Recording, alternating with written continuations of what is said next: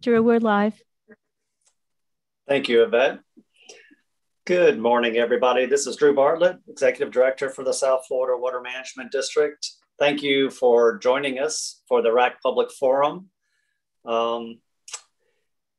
It's great to be able to have these public forums, even though we are still under COVID operations at the Water Management District with our building closed. And certainly we can still have these discussions. We've become quite adept at it using Zoom. So we will certainly get something out of this public forum, and I really appreciate everyone dialing in, whether you're a participant or not. I look forward to hearing from all of you who wish to participate. Right now it's March 25th. The Lake Okeechobee is over 14.5 feet. And, you know, we are doing everything we can between the Water Management District and the Corps of Engineers to safely lower lake levels in preparation for the wet season, hopefully with hopes of maybe avoiding harmful discharges during the wet season. Certainly our objective is to lower the lake in a non-harmful way. And one of those tools that we use is moving water to the Everglades through the stormwater treatment areas. Now that the conservation areas have receded after Tropical Storm Eta and are able to take water into the conservation areas through the stormwater treatment areas. So we put this public forum together today to really talk about management of the stormwater treatment areas and the system as we look at the levels of Lake Okeechobee and look at options to manage those levels. So we have three presenters to sort of lay the foundation for the discussion. And that will start with Sue Lynn Kirkland, who's our excellent operator, chief operator for the Water Management District, who will give us a presentation from an engineering and operations standpoint of the CNSF system and how it works in conjunction around Lake Okeechobee with the stormwater treatment areas. And then we'll move over to Lawrence Glenn, who will give us a history of the stormwater treatment areas so we know how they came into being. And then we will turn it over to Tracy Picone, who advises us weekly on the status of the stormwater treatment areas and the opportunities that exist to move water through them.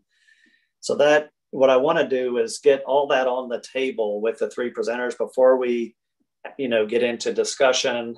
So if you have questions during those presentations, please save them for item 6, which is the discussion portion. So that then if you have questions, you can ask them. If you have thoughts, you can share them and we can get into a discussion with the WRAC participants at that time. And so to the WRAC participants, I'm going to ask you to use the raise hand feature during agenda item 6, and then certainly unmute yourself when speaking, and so that we can have that discussion. If you're participating via phone, you can use *9 to raise your hand and then *6 to mute and unmute. Of course, we're also interested in hearing from the public. And so for members of the public, that will happen at agenda item 7. Again, if you're using Zoom, you can use the raise hand feature and be sure to unmute yourself when we call on you for the 3-minute public comment period. If you're having trouble with the Zoom, you can go to our website, sfwmd.gov, and click the Ask Us button, and we can try to help you get connected and participate in this public meeting. So I look forward to this discussion. There's a lot of good material to talk about, but what we'll start the meeting off with is a video that gives, I know a lot of the participants probably have a good understanding of the operational system that the South Florida Water Management District and the Corps of Engineers uses. But let's go ahead and start with a video that does a quick overview before we turn it over to Sue Lynn to do the first presentation. Thank you.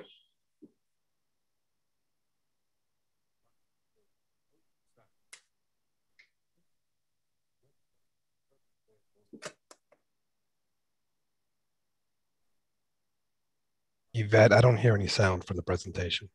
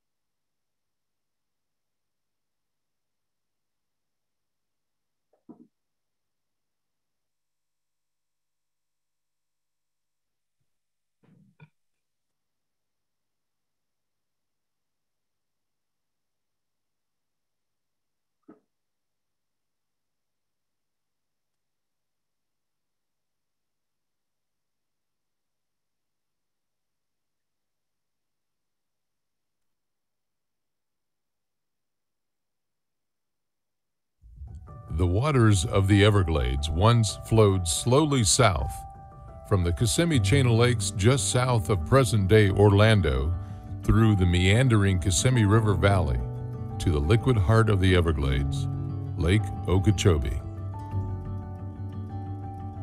During the rainy season, the lake, known as Big Water by the Seminole Indians, would then swell and water overflowed its banks and flowed south through the Everglades. This was nature untouched. Today, South Florida's water flow is highly managed to meet the needs of more than 9 million residents and millions of visitors. Because of this, too little water flows south like it once did, and too much precious water is flushed to tide. While we cannot return the system to what it was before development, progress is being made each day to better balance the ecosystem's needs with the quality of life for people in South Florida. Restoration efforts by the South Florida Water Management District and its partners share a goal of sending more water south. The concept is clear, but not simple to achieve. Portions of the Kissimmee River that were turned into a straight canal are returning to their historic meandering flow. But the water flow must still be managed to prevent flooding homes and businesses. Lake Okeechobee's natural banks were replaced with the Herbert Hoover Dike in the 1930s, following devastating hurricanes resulting in a massive loss of life. Today, the Herbert Hoover Dike protects communities from flooding. The management of the lake serves multiple purposes: public safety to prevent flooding, water needs for people and the environment, navigation and recreation, and its own ecological health. Water managers must balance these needs daily, rain or shine, storm or calm. To balance these needs, scientists and engineers follow an operating plan developed in 2008, known as the Lake Okeechobee Regulation Schedule, or LORS 08. This schedule lays out how the lake's level is managed based on the time of year, weather forecasts, supply demands, ecological health, and the capacity of the structures to move water where it's needed. While many of these factors can vary on any given day, there are several considerations that must be made while we work to get more water south. First, the structures that move water south from Lake Okeechobee have a fixed capacity to move water. Once water has left the liquid heart of Florida, it travels through a network of canals, each with its own capacity limit.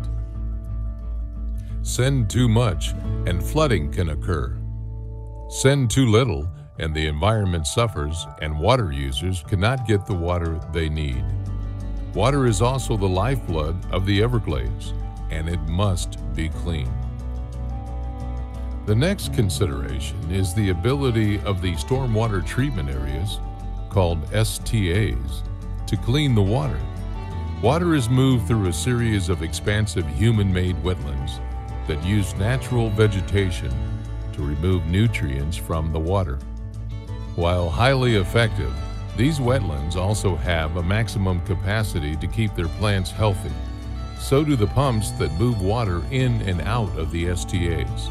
As you can imagine, send too much or too little, and the wetland does not function properly. Once it's clean, water is then moved into the Central Everglades, home to what most people think of when they think of the Everglades. The Central Everglades are expansive sawgrass wetlands where the right levels of water continue to be important. These wetlands, also known as the water conservation areas, have capacity limits and conveyance limits. Only so much water can move through the Central Everglades at a time. An array of wildlife also call these wetlands home, as do remnant Everglades tree islands. Too little or too much water alters the cycle of life here. And at the Central Everglades border, are some of the most heavily populated communities in the state, like Boca Raton, Coral Springs, and Miami Lakes. Even when the conditions are right in the Central Everglades, the road to delivering this clean, fresh water where it's most needed, Everglades National Park, remains a challenge. Once a symbol of the progress for South Floridians, Tamiami Trail's roadway still inhibits the flow of water south. Now a series of bridges and gates are helping restore the historic flow patterns to help get water from the Central Everglades into Everglades National Park. Many considerations go into decisions about getting water into the park. There must be enough water in the Central Everglades to get water into Everglades National Park. And if there is enough water to get water into the Everglades National Park, water managers still must consider things like flood protection for the communities in the western Miami-Dade County and the breeding season of the federally endangered Cape Sable seaside sparrow.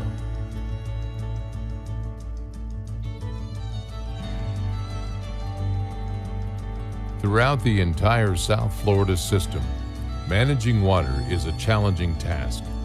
From the Kissimmee chain of lakes to the very southern tip of the state, the South Florida Water Management District's mission remains the same: to safeguard and restore South Florida's water resources and ecosystems, to protect our communities from flooding, and to meet the region's water needs while connecting with the public and stakeholders.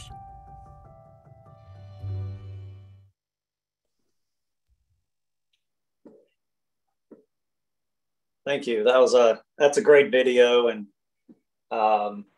unfortunately, Sulin, you get to go first after JK's melodious voice. He is our helicopter pilot for the district, and he's just a wonderful voice person as well. Anyway, Sulin, I will turn it over to you, and tell us what you know. Thank you. Sulin, you do have control. Okay. Good morning, everyone. Yes, following JK is going to be a tough act to follow. Thank you, Drew, for the introduction, and thank you all for the opportunity to provide you with an overview of the primary infrastructure responsible for moving water from Lake Okeechobee to the Central Everglades. Before getting to the routes for moving water south, I will briefly talk about Lake Okeechobee, the agricultural areas, recent and current projects, and considerations and constraints for moving water south.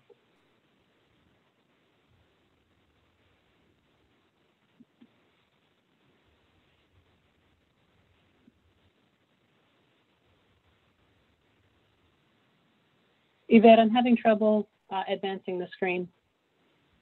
Okay, I'll go ahead and advance for you and turn on the pointer.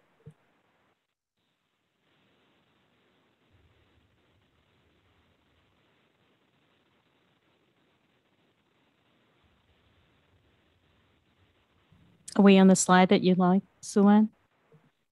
Yes, we are. Proceed. Okay. Lake Okeechobee is the heart of the South Florida Water Resources Area.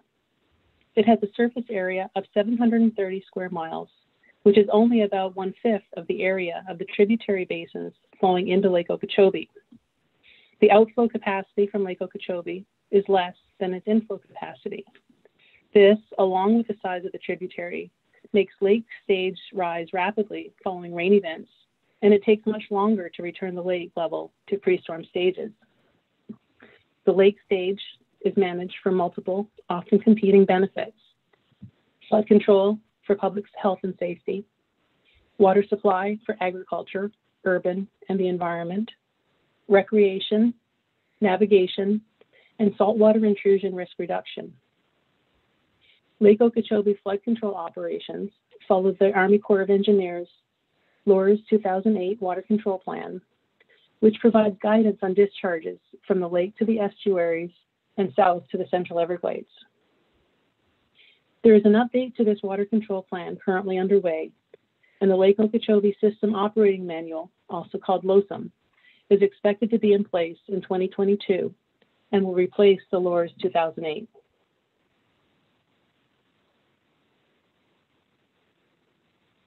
Next slide, please, Yvette.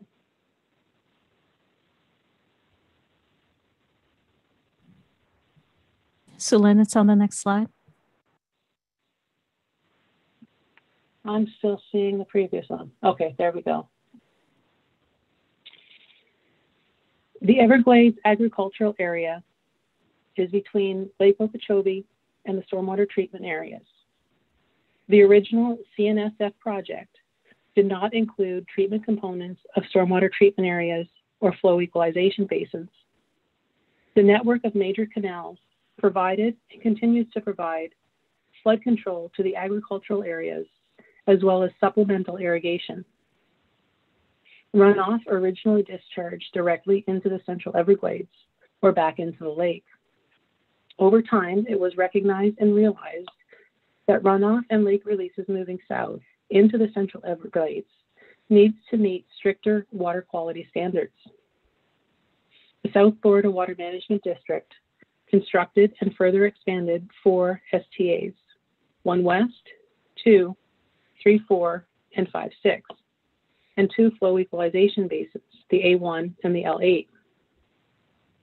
STA 1 East was built by the Army Corps of Engineers and transferred to the South Florida Water Management District. These STAs are located at the boundary between the agricultural areas and the Everglades. Runoff is primarily sent south through the STAs for treatment before discharging into the Everglades.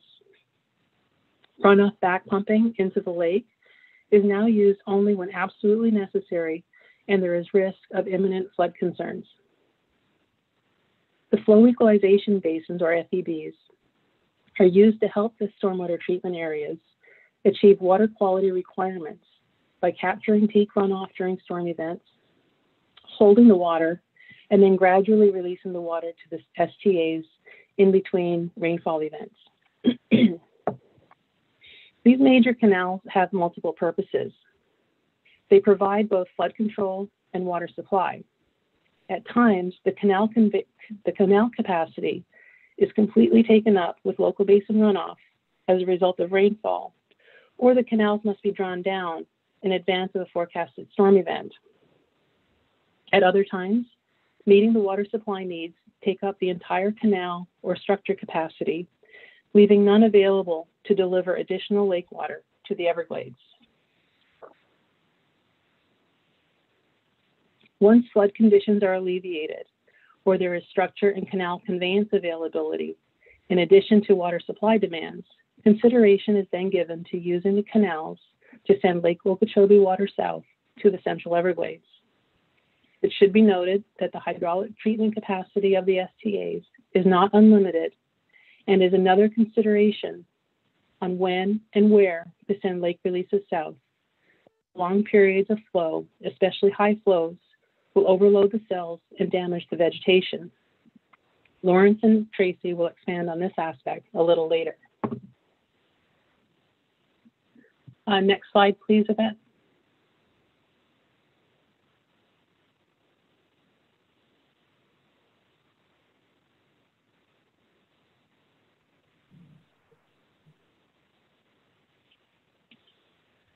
Three major projects necessary to consistently move excess water to the south are either complete, underway, or in process. When completed, an additional 370,000 acre-feet annual average of water can be sent south. In addition to the original STAs, STA 1 East, 1 West, 2, 3, 4, and 5, 6, the three major projects are restoration strategies, modified water deliveries, and the Central Everglades planning projects. The Restoration Strategies project included the L8 FEB and A1 FEB, which are complete and operational, as well as the Stormwater Treatment Area 1 West expansion, which is under construction, and the C139 FEB, which is just beginning construction. The Modified Water Deliveries project components are complete and operating under the Combined Operating Plan, or COP. However, as most of you know, additional features are needed to provide flood mitigation to the 8.5 square mile area to maximize COP operations. And the seepage cutoff wall for this purpose was just approved at the March Governing Board.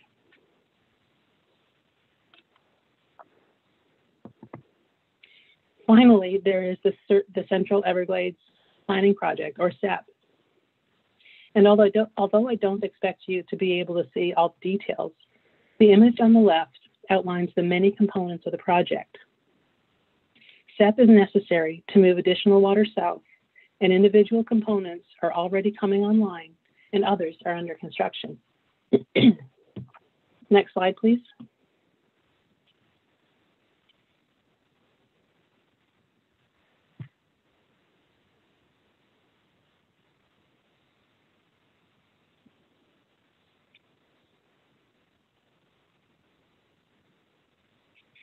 Okay, this slide depicts many of the constraints and considerations for moving water south, including a couple that I have already mentioned, as well as those mentioned in the earlier video.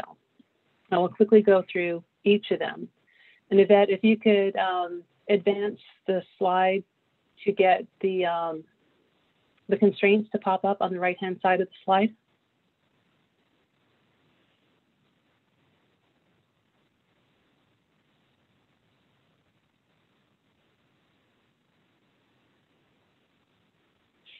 We have weather patterns, and with that includes current conditions, current forecast, longer-term forecast, and confidence in that forecast. We have the Herbert Hoover Dike, levee safety, and stages within Lake Okeechobee, which also ties in to the Lake Okeechobee Water Control Plan, currently LORS 2008, structure capacity, canal conveyance capacity, species protection, STA treatment capacity, pump capacity, STA 5-6 connectivity, wildlife management areas and their stages, water level limitations for tree islands and wildlife in the Central Everglades.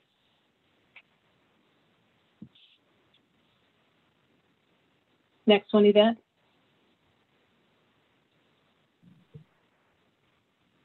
Lower East Coast canal conveyance. And the next one. Levee safety for the East Coast levee system. Next one, please.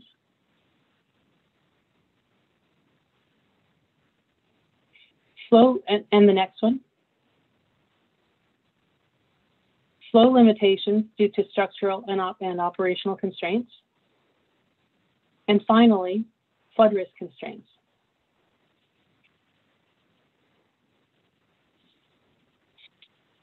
Okay, that's it for that slide. Next slide, please, Yvette.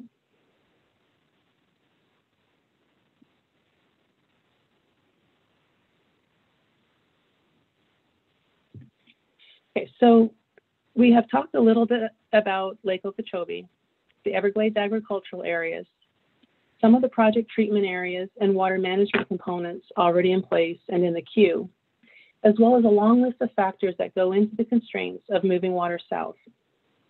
Let's now go over the reasons to send lake water south and the primary routes to do so. The reasons for sending lake water south include regulatory releases to the STAs in Central Everglades, supplemental irrigation to the LOSA basins, water supply to the urban areas for municipalities, well fields, lower East Coast urban areas, and saltwater intrusion risk reduction, environmental releases to the Everglades and water management areas, and stormwater treatment area hydration. Now, I'm assuming you cannot see my mouse on the screen, correct? Correct. Okay, thank But you. I can point for you if you'd like. We advanced one more slide. If you could go back one, please.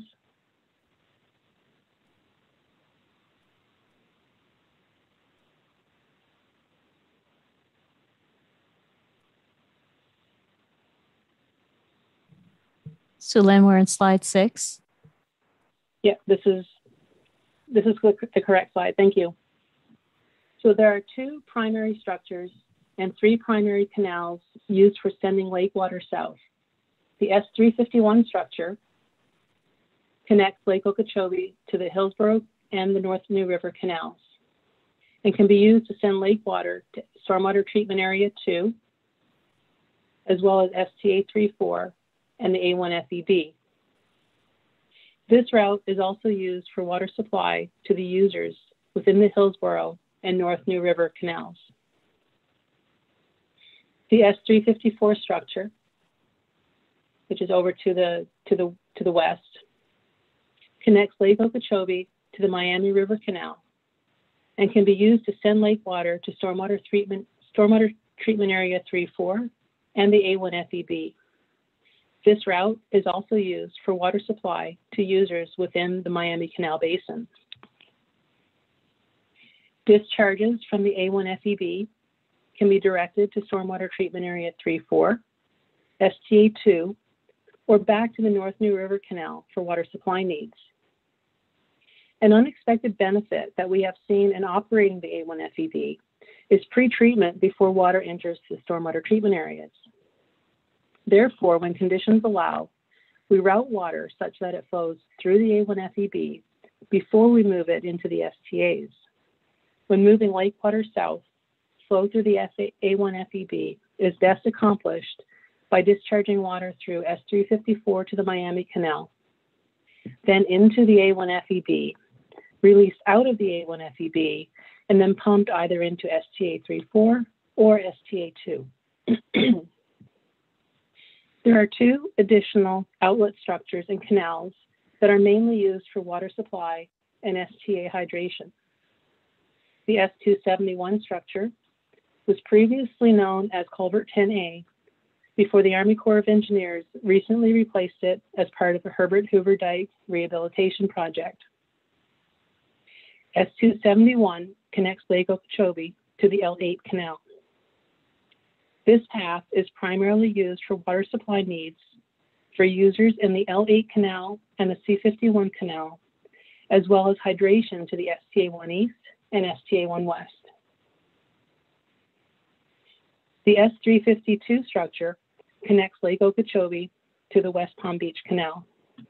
This route can be used for water supply to users along the West Palm Beach Canal, as well as for hydration and water supply to Stormwater Treatment Area 1 East and 1 West, and users in the L8 Canal and the C51 Canal.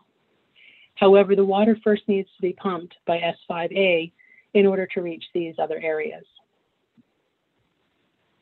All 4 of these Lake Okeechobee structures are owned and maintained by the Army Corps of Engineers.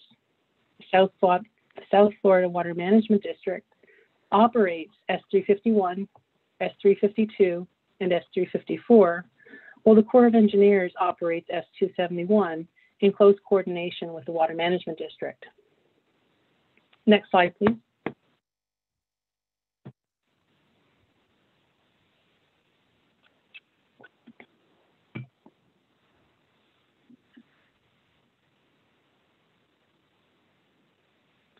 So water is now in the STAs. So what's next? Where does it go? From the STAs, the water then moves into the Central Everglades. STA1 East and STA1 West discharges enter into Water Conservation Area 1. Once in Conservation Area 1, water can remain there, or it can be sent to Conservation Area 2A via the S10s, or to the lower East Coast, primarily Palm Beach County, for water supply. STA2 discharges into Water Conservation Area 2A. Once in 2A, water can remain in 2A, sent to Conservation Area 2B via the S144, S145, and S146 structures, sent to Water Conservation Area 3A by the S11s, or when conditions allow and are desirable, sent to Conservation Area 3A by reverse flowing through the S7 pump station,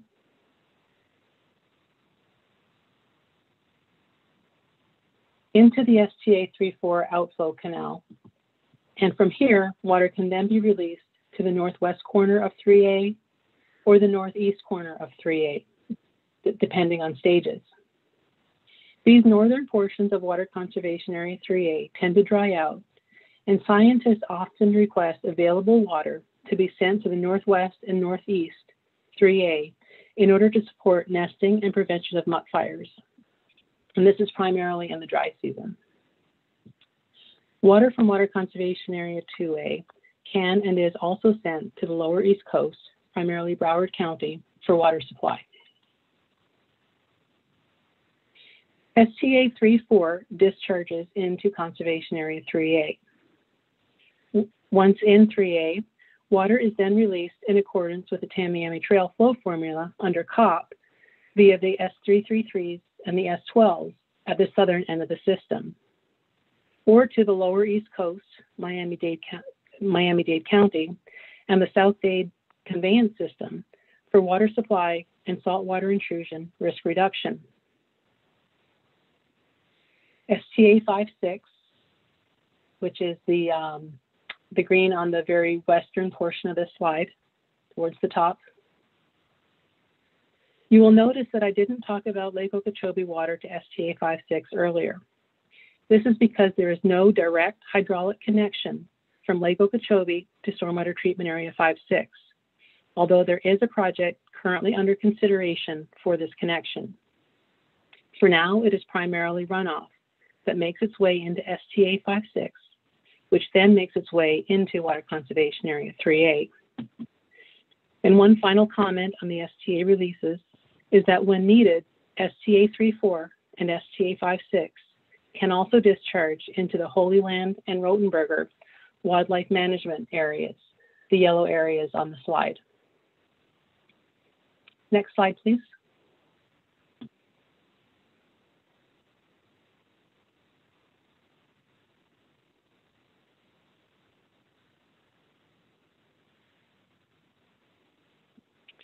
So that wraps up my presentation. Thank you again for the opportunity to review the primary infrastructure and routes to send lake releases south to the Central Everglades. Thank you, Sue Lynn, and thanks to you and your team for everything you do for managing water in the South Florida Water Management District, in particular during really dry times and really wet times when I know your staff really have to work hard to make things happen for the citizens of South Florida. Next, we'll turn it over to Lawrence Glenn, who will give us a little bit of backdrop for the history of the stormwater treatment areas. Over to you, Lawrence. Thank you. Thank you, Drew. And again, I'll echo Sue Lynn's comments and thanks for the opportunity to be here before the WRAC today to give you basically a historical overview of the Everglades stormwater treatment areas.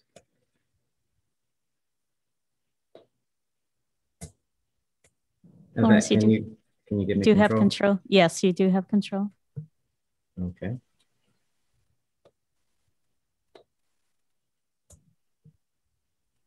It's not, yeah, if you would advance for me, because it's not advancing.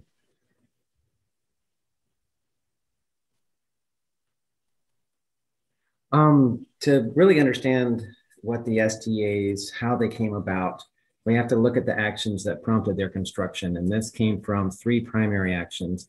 One was the USA lawsuit. The next is the Everglades Forever Act, and then formation of the state's phosphorus rule. Next slide, please.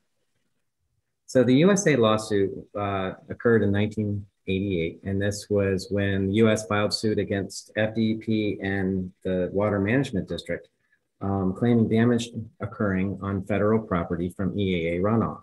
And this was a federal case, so they were worried about federal properties, and that tends to look at the refuge, which is over on the right-hand side of Water Conservation Area 1. It's also termed the refuge.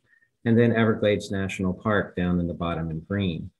So what resulted out of this was a settlement agreement in 1991 and a consent decree in 1992. And what the consent decree did is the court was given enforcement jurisdiction over the parties and the terms of this agreement, of the settlement agreement. So next slide.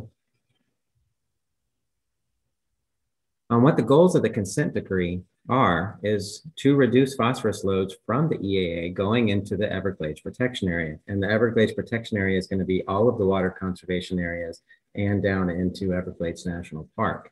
And to reduce phosphorus loads, it said you need to construct STA, stormwater treatment areas, which are filter marshes with the sole purpose of extracting phosphorus from the water as it goes through, so cleansing that. To implement BMPs to create a 25% load reduction of water leaving the EAA before it goes into the STA. So let's clean up the water a bit from it leaving the EAA, put that water through the STAs, and then we'll have cleaner water going down into the Everglades. It said we also needed to conduct research and monitoring, and that was looking at what the phosphorus limits are on a regular basis in Everglades National Park and the refuge. So what discharges go in there and what the associated water quality is. And then we needed to determine numeric nutrient criteria for the Everglades as a state goal. Next. So Appendix A and Appendix B are the two portions of the consent decree that lay out what the phosphorus limits are for the two different regions, Everglades National Park and the refuge. So on the left-hand side, Appendix A set total phosphorus limits to the inflow to Everglades National Park. And that's at Shark River Slough, which is the larger green slough in the top, and then Taylor Slough, which is the smaller slough at the bottom. And they're a little bit different in how they were determined. For this is all inflow. So at Shark River Slough, at those inflow points, there is a range of phosphorus concentrations that could be between 7.6 parts per billion and 12.8 parts per billion on an annual flow weighted mean. And so what a flow weighted mean does is this, because this is a flow dependent measurement of flow entering into the park, it allows you to account for the volume of flow that's coming in along with the concentration of phosphorus that's coming in. And so it is going to allow high, when you're looking at your data and your data is all scattered out, it's going to consider the highs and the lows proportionally rather than when you have like a central tendency, like a median that really focuses on the central portion of the data and not the outlier. So this kind of makes all the data a little more equivalent. And then for Taylor Slough, it wasn't a range, but it was a fixed 11 parts per billion on an annual flow weighted mean. Now we move over to the refuge, and the phosphorus limit that was set there was for 14 interior sites. And because this isn't flow associated, it's stage dependent, they use a geometric mean, which is more of that mean I talked about. If you think of a bell curve, it's what's the more central tendency of the data. So for these 14 interior sites, it's a range of 7.2 parts per billion to 17.5 parts per billion, again, on a monthly geometric mean. And the interesting thing in these data is that for both of Appendix A and Appendix B, they are based on a federal water year, and that runs from October 1 to September 30. Instead of the district, we use the water year from May 1st to April 30. Next slide. Now, the Everglades Forever Act and the phosphorus rule. A little different than what we talked about on the front side. So the state of Florida adopted the Everglades Forever Act in 1994, and it also said construct the STAs and implement BMP so that we can reduce phosphorus loads and concentrations that are going down into the Everglades. But here we wanted the state wanted to extend the water quality efforts to the entire Everglades protection area. So that's water conservation areas 1, the refuge, and water conservation area 2, and water conservation area 3, but also including Everglades National Park. It levied the ag privilege tax for the EAA and the C-139 basins, and then it said to develop state phosphorus numeric nutrient criteria as well. So the phosphorus rule was established or adopted in 2004. So FDEP adopted a state numeric phosphorus criterion for the Everglades protection area. For the water conservation areas, This is a 10 part per billion annual geometric mean. So this also is through transect data or different locations throughout. It's not a flow weighted mean. It's a, what is the concentration at these stages or at these stations, I'm sorry. But it also considered impacted areas and non-impacted areas or unimpacted areas. And an impacted area was an area that had a soil with greater than 500 milligrams per kilogram of phosphorus in the upper 10 centimeter layer of that soil. It didn't say that you didn't have to meet the phosphorus criteria here. It just said that some areas are more impacted than others. It gives that consideration and basically stated that it might take some of these areas a little longer time to reach that or meet that criterion than the unimpacted areas. In the refuge, it went a little more stringent than what was set out in the consent decree. And instead of that range, it said, no, just like the rest of the water conservation areas, it's a 10 part per billion annual geometric mean. And this was with 24 marsh stations instead of 14. But for the Everglades National Park, it adopted the phosphorus limits that were set in the consent decree Appendix A. Next slide, please. So the next thing that came about is the Gold case. And this is where the Miccosukee Indians of Florida filed suit against the US EPA. And they were challenging the 2003 Everglades Forever Act Amendment and the 2004 phosphorus rule. And they claimed that US EPA violated the Clean Water Act because it did not consider the amendments to be a change in water quality standards. And thus, the EPA did not evaluate them under the Clean Water Act before allowing the state to adopt the phosphorus rule. This led to Judge Gold saying, okay, I need you to go back and evaluate them under the Clean Water Act and then provide a determination. So the amended determination was rendered in 2010 and approved by Judge Gold in 2012.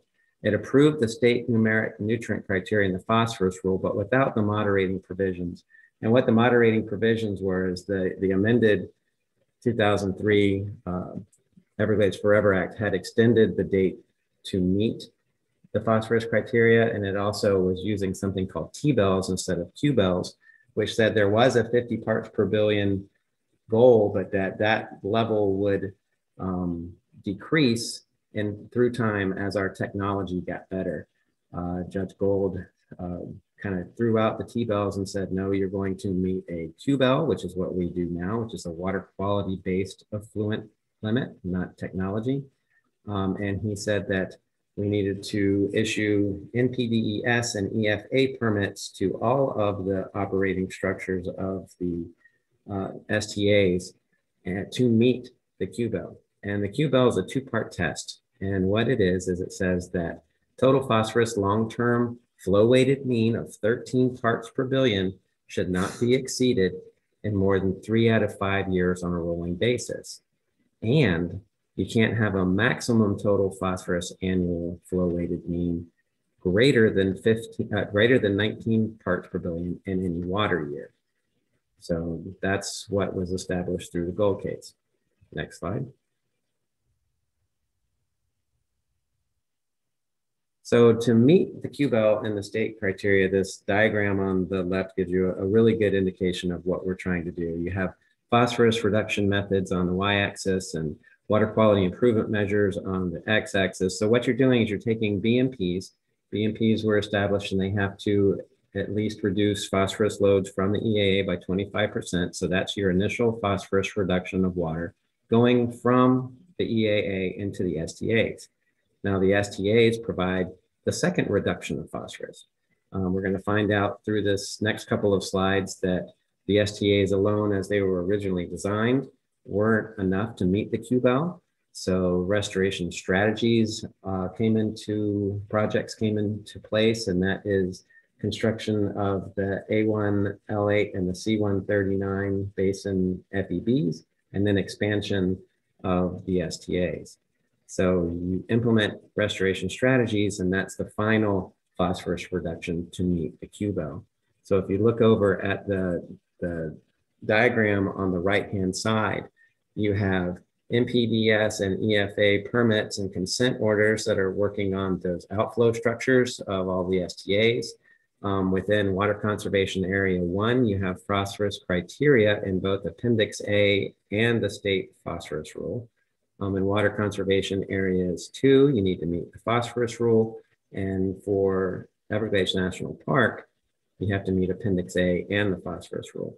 Now, a lot of people get confused. There's a lot of numbers out there. And so the QBEL is talking about that 13 parts per billion, 3 out of 5 years, or don't exceed 19. Now, what that means is water coming out of the STAs is supposed to meet that so that the water quality criterion of 10 within the networks of gauges within the Everglades meets 10. So water leaving has to be of a certain quality, and it's going to continue to get cleansed as it moves through the Everglades. If it's too high coming in, then you exceed those interior marsh criteria of 10 parts per billion. So that's what this is all based on. Next slide. So then with all that information, let's go back and see what the actual STA project purposes are. So the 1998 lawsuit, USA lawsuit, the settlement agreement, and the 1994 Everglades Forever Act state that the primary objective of the STAs is to treat EAA runoff. And so the EAA consists of the S5A, the S6, the S7, and the S8 basins. And a secondary objective under these guiding principles is to treat runoff from the C139 and the C51 West basins and 5 special drainage districts that were those purple areas along the bottom of Lake Okeechobee. So what these project purposes are is to increase water sent to the Everglades, because what happened in those purple areas, those used to discharge back into Lake Okeechobee, and the C139 and the C1 and the C51 mostly went to tide or to the Lake Worth estuary.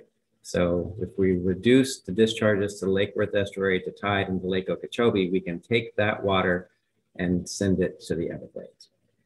So originally there were 40,000 acres of STAs, and they were designed to achieve an internal phosphorus load or an interim phosphorus load of 50 parts per billion.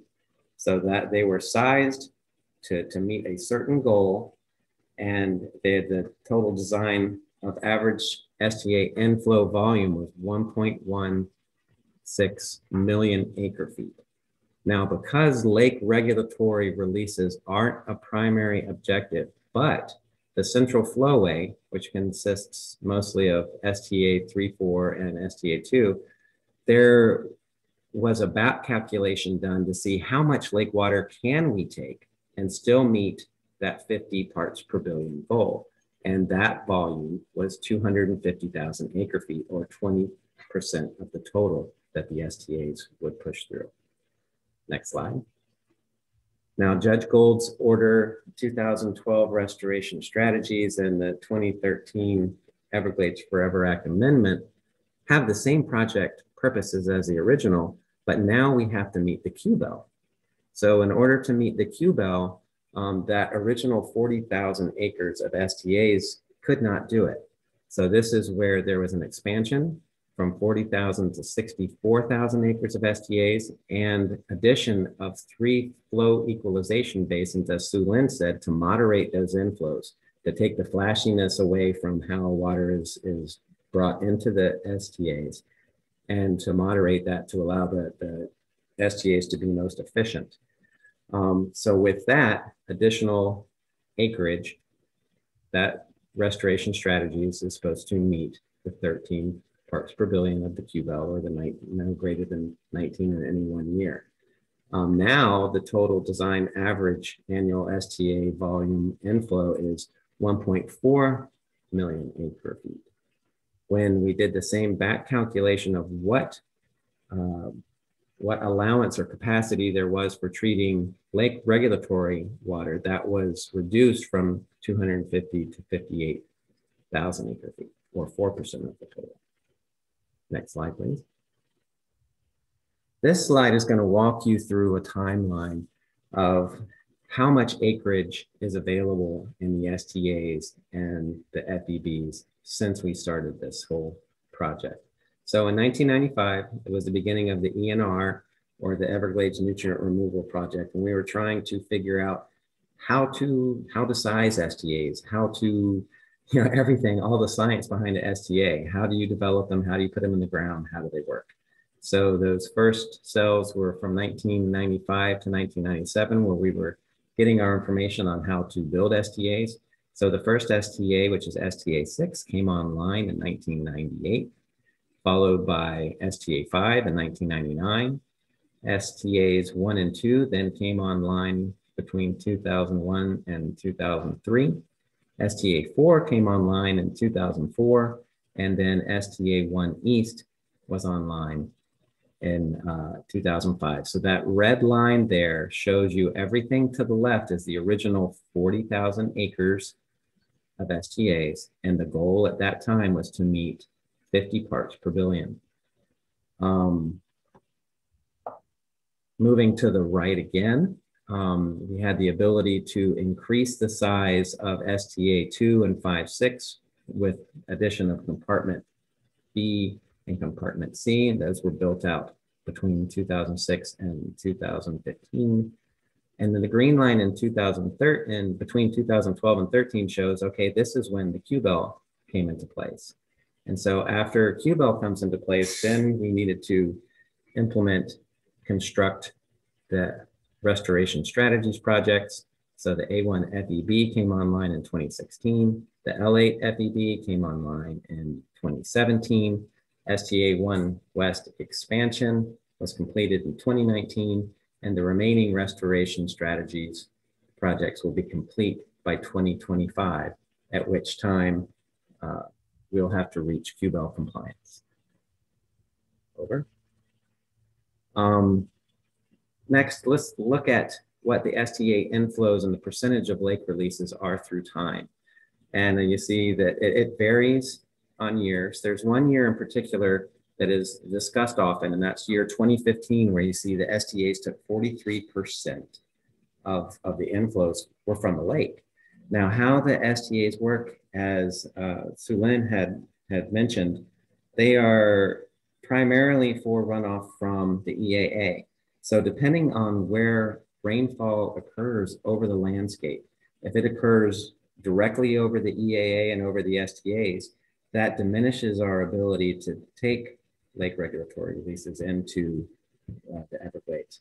But in 2015, the majority of rainfall occurred north of the lake. So the EAA runoff was low, and that allowed us to take that greater capacity of lake releases because we had the capacity in the STAs. Something else that you're going to see in the data as you fall out from 2013 moving to the right. 2013, some refer to it as the lost summer of 2013, and this was a year in which the lake releases, we had to release a lot of water from the lake, and mostly went to the estuaries and in a damaging fashion.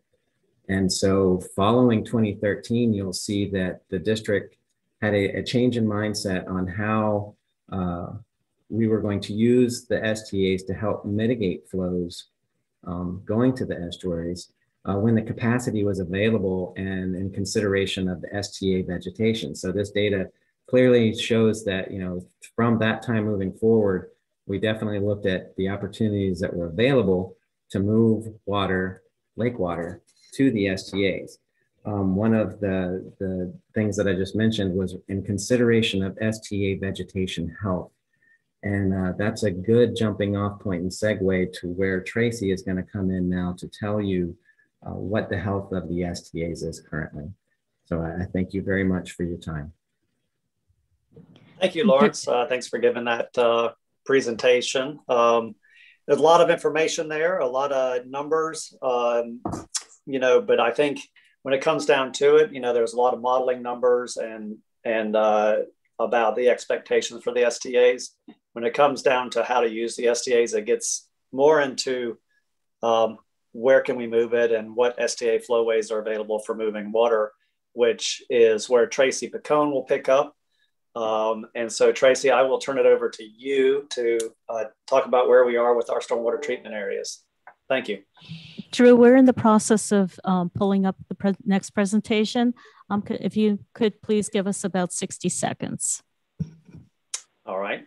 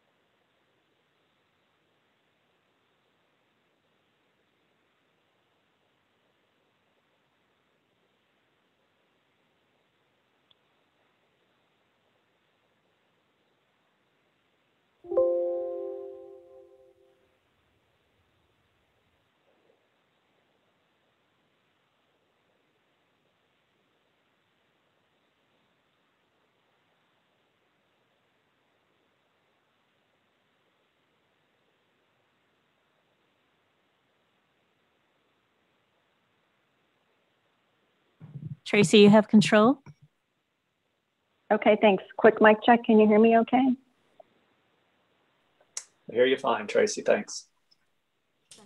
Okay, great. Thanks, Drew, and thanks, Lawrence, for the introduction. Good morning to WRAC participants and members of the public. Today, I will be presenting a status update on the Everglades STAs. Sorry, I need to try to move the slide, I guess. Okay. Does it seem like I have control of that? Yes, you do. Okay. Let me get the pointer.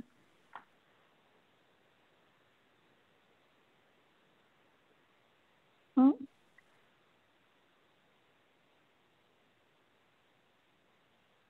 Okay. All right. Today I will be presenting a status update on the Everglades STAs in the context of their current capacity to treat Lake Okeechobee regulatory releases. The focus of my presentation will be the STAs south of Lake Okeechobee, located in and adjacent to the Everglades Agricultural Area, or the EAA. Starting on the east side of the map, STA 1 East is located on the east side of WCA 1, or the Loxahatchee Wildlife Refuge, and treats primarily runoff from the C51 West and L8 basins, and discharges to the refuge. STA 1 West, which is located on the west side of the refuge, treats runoff from the S5A EAA basin and discharges to the refuge. STA 2 and STA 34, which are in the central region of the EAA, treat runoff from the S6, S7, and S8 EAA basins. STA 2 discharges to WCA 2A, and STA 34 discharges to WCA 2A and WCA 3A.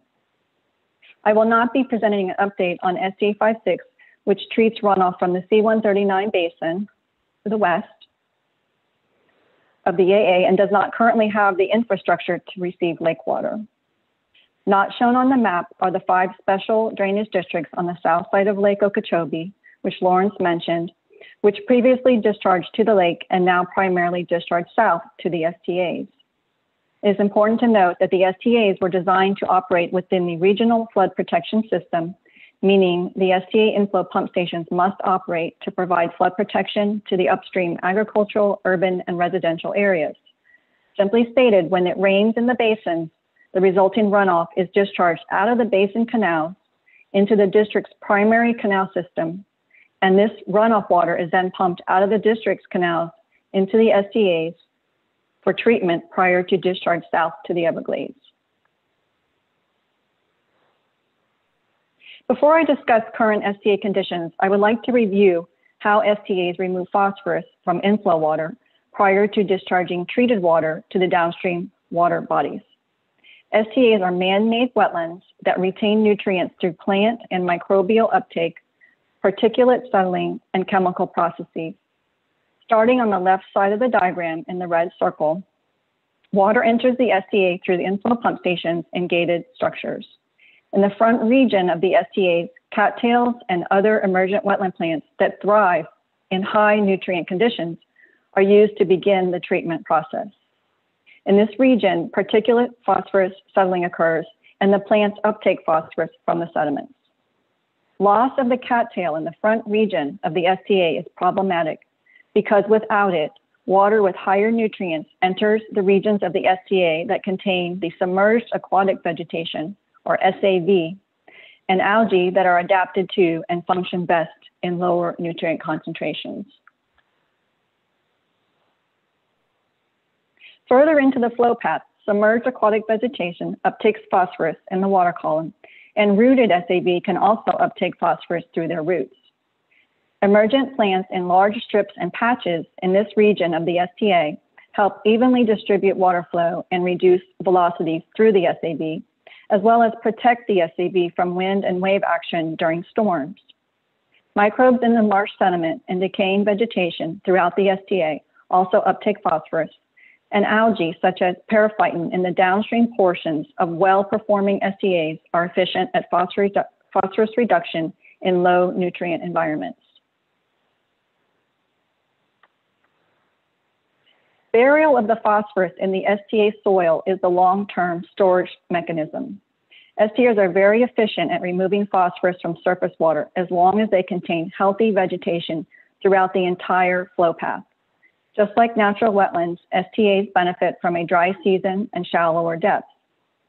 Extended periods of water depths above 3 feet result in die-off of marsh vegetation, and instead of an STA, the area essentially becomes like a pond, which cannot remove phosphorus as well as an STA. Before I leave this slide, I want to mention how STAs are designed or sized to achieve a target discharge phosphorus concentration. Using the anticipated inflow volumes and phosphorus loads, the STA acreage needed to achieve the target discharge concentration can be calculated using a calibrated mathematical model. Sending flows and phosphorus loads above those used in the design typically results in increases in the outflow concentrations, meaning the STA may not achieve its mandated discharge limit. This is a critical take-home message.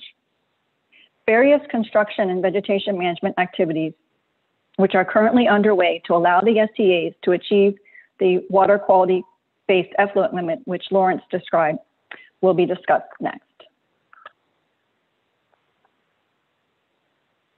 Beginning with STA-1 East, historical issues with the topography and vegetation health in cells 5 and 7 are currently being addressed by the Restoration Strategies Project to fill and grade cells 5 and 7 in the Western Flowway.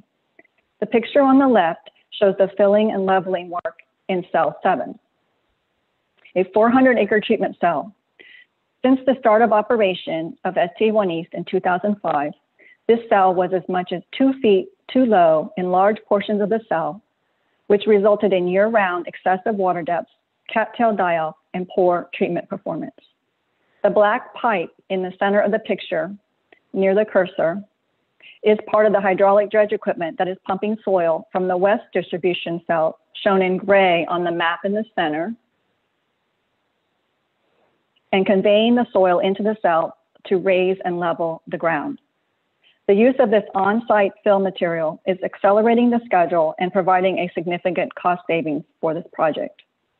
The picture on the right shows the leveling work in cell 5, a 500-acre treatment cell.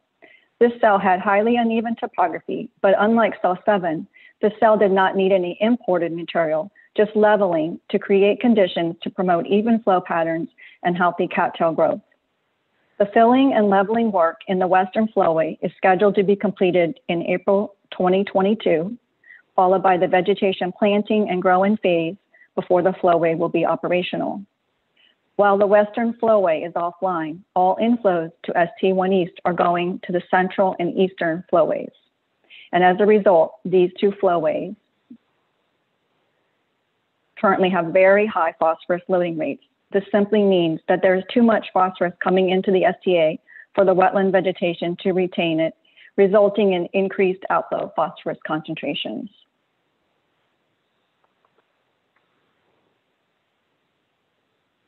In addition to very high flows and phosphorus loading rates in the central and eastern flowways of ST1 East, the vegetation in these two flowways is currently highly stressed.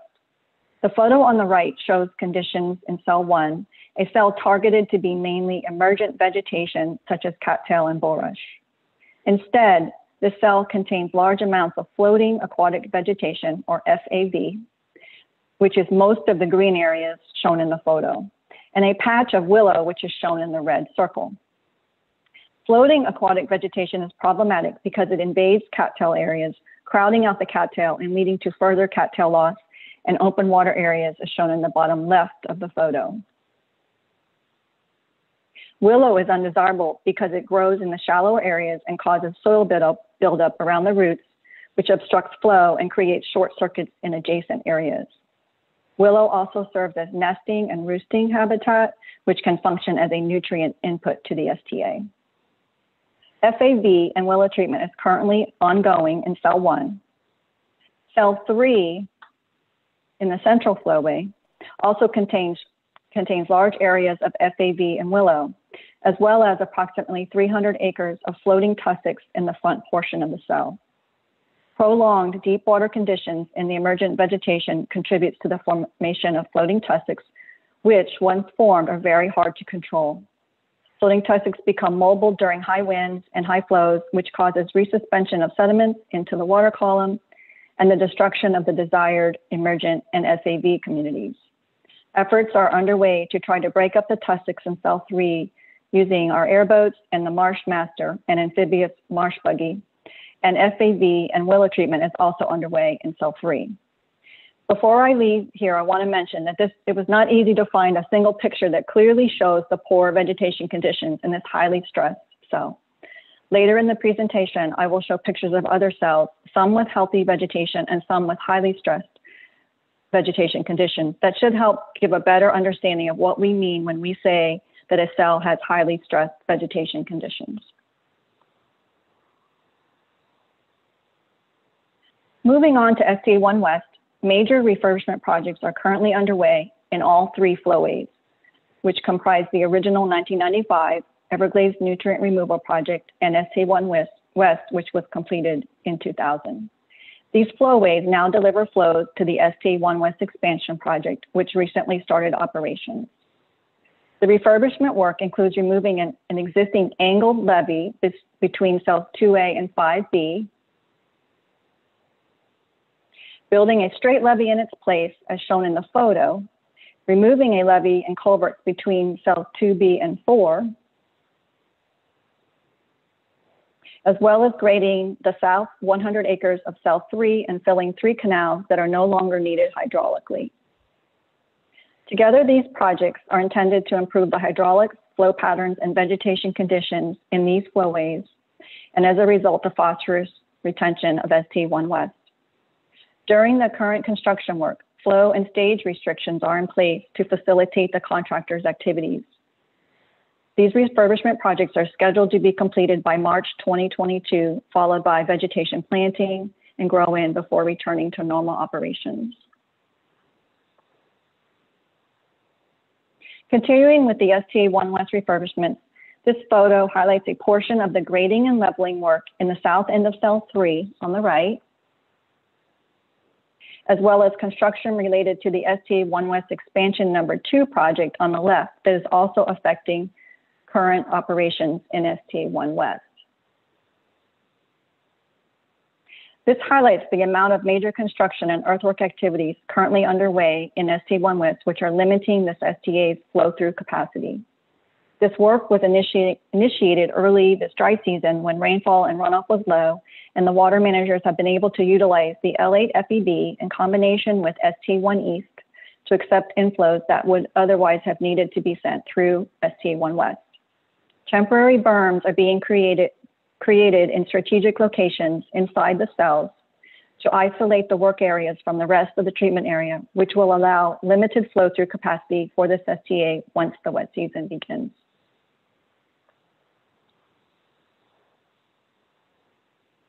In addition to the refurbishment projects currently underway in STA1 West, the vegetation conditions in all 3 flowways of this STA are considered highly stressed. An example of the highly stressed vegetation in STA1 West is shown in the photo on the right of cell 1A. Large open water areas of cattail dial and large amounts of floating aquatic vegetation are found in these areas where cattail and other emergent plants such as bulrush are needed. FAV treatments are currently underway in cell 1A to prepare the eastern flowway to accept inflows this coming wet season. Similar work is underway in cell 5A and 5B of STA1 West as well as emergent vegetation planting to prepare the northern flowway for this upcoming wet season.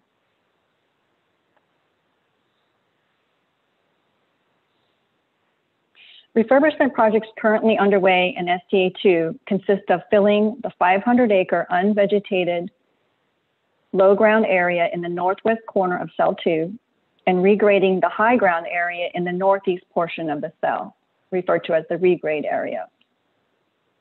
Filling the 500-acre area in the northwest corner will provide the proper conditions for emergent vegetation growth, and together with the regrading work in the northeast portion of the cell, a more level ground elevation across the northern end of the cell to promote uniform sheet flow across the cell and maximize the utilization of a more fully vegetated treatment cell.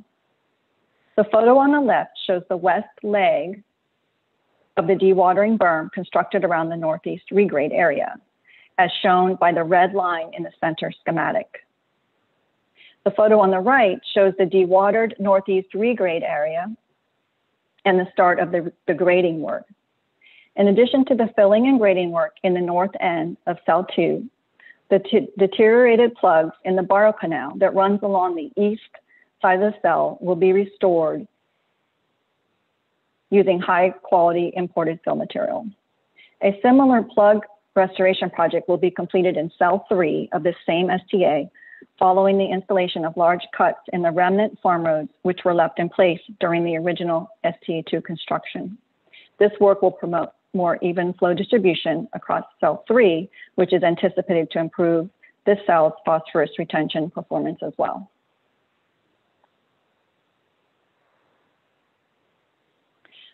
These photos highlight the progress in filling the northwest 500-acre low ground area in cell 2 of ST2.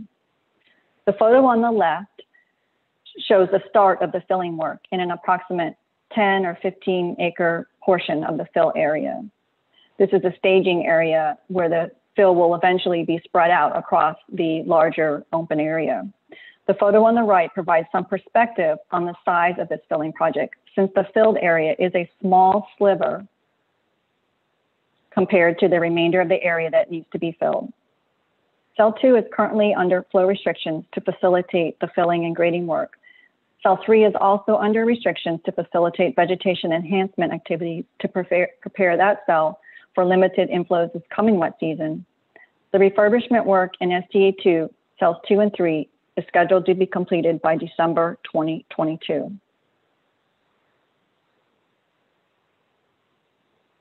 Before leaving STA2, I want to highlight STA2 cell 1 as an example of a healthy cattail treatment cell.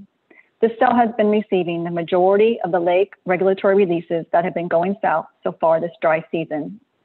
Cells 7 and 8, which comprise flowway 5, shown on the map, have been receiving lake water during the same period, but to a lesser extent due to vegetation health issues in cell 7. This is an example of a cell with highly stressed vegetation that we have been using to treat and send lake water south this dry season.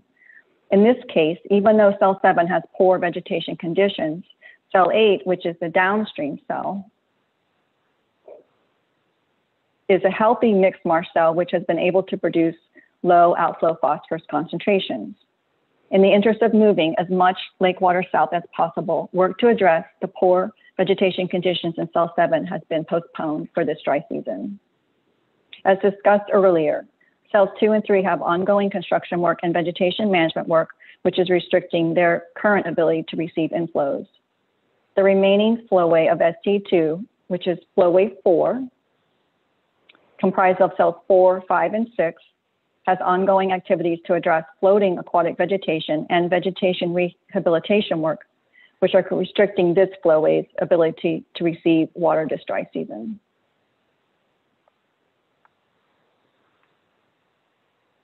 And before moving to ST34, now that I've shown what a healthy cattail cell looks like, I want to show it side by side with an unhealthy or highly stressed treatment cell.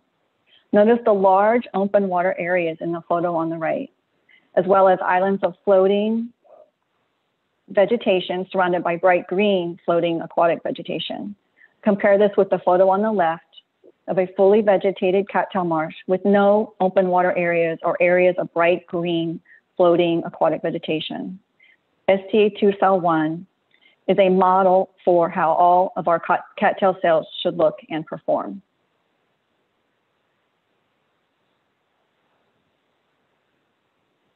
Moving on now to STA34, the largest of the STAs at over 16,000 acres. STA34 consists of emergent cells in the upstream cells shown in green on the map, and a mix of submerged aquatic vegetation and emergent vegetation in the downstream cells shown in blue.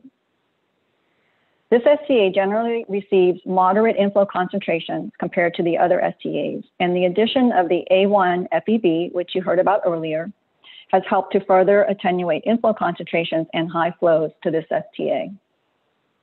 Even though STA34 performance has been very good in recent years, front-end vegetation damage has occurred from back-to-back years of high inflow volumes and high water depths. The large photo on the right shows just a portion of the 3,000-acre cell 1A, which is indicative of the current conditions in most of the cell, a cell categorized as having highly stressed vegetation, and the reason for the drawdown and vegetation rehabilitation project that is currently underway. Similar to the other highly stressed cattail cells shown on previous slides, this cell has large areas of open water, lots of cattail, floating tussocks, and floating aquatic vegetation. The inset photo is a close-up of an area of floating and dying cattail plants, a condition found throughout much of cell 1A.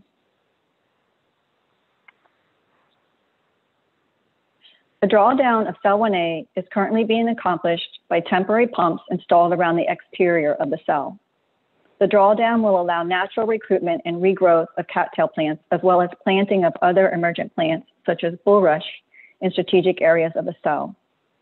The areas around the recently installed energy dissipators at the cell 1A inflow structures will also be replanted during this drawdown, since the plants that were planted last year were not able to get established before the STA started receiving inflows, and they did not survive the wet season. The photo on the left shows one of the recently installed temporary pumps with cell 1A, which is the cell being drained on the left side of the photo, and cell 2A, the cell receiving the dewatering water on the right.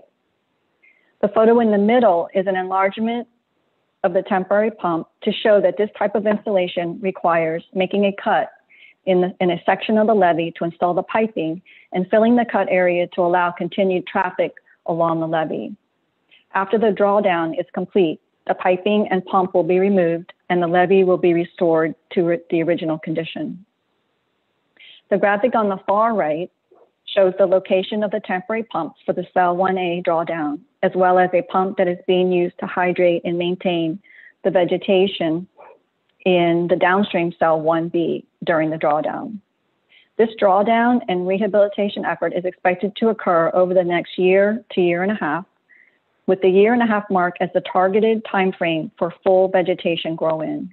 Depending on how well the initial vegetation grows in and how the new plantings are doing, the cell may be able to receive restricted inflows at around the 6-month mark.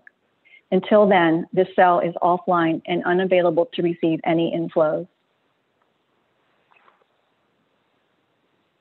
Like cell 1A, cell 2A of STA34 is experiencing tussock formation and cattail loss due to many years of high inflow volumes and extended deep water conditions, particularly in the front portion of the cell, as shown in the red circle. FAV treatments, which were recently completed in the STA 3-4 inflow canal, have restricted the use of this STA to treat lake releases so far this dry season. This is because it was important to treat the exotic FAV in the canal upstream of the STA treatment cells to avoid further spreading of the FAV into the treatment cells, where it becomes much more difficult to address. Work to address the highly stressed vegetation conditions in cell 2A, including replanting the vegetation around the energy dissipators that were installed last year, has been postponed to a future dry season to allow cell 2A to start to receive lake releases either later this month or in early April.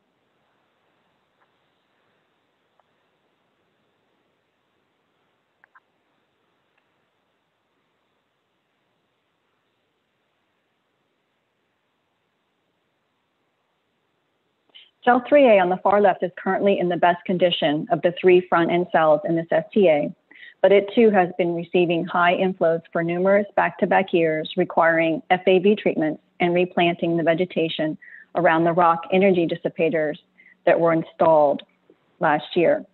The plantings are intended to fill in the short circuit that formed downstream of the inflow culverts over many years of high inflows.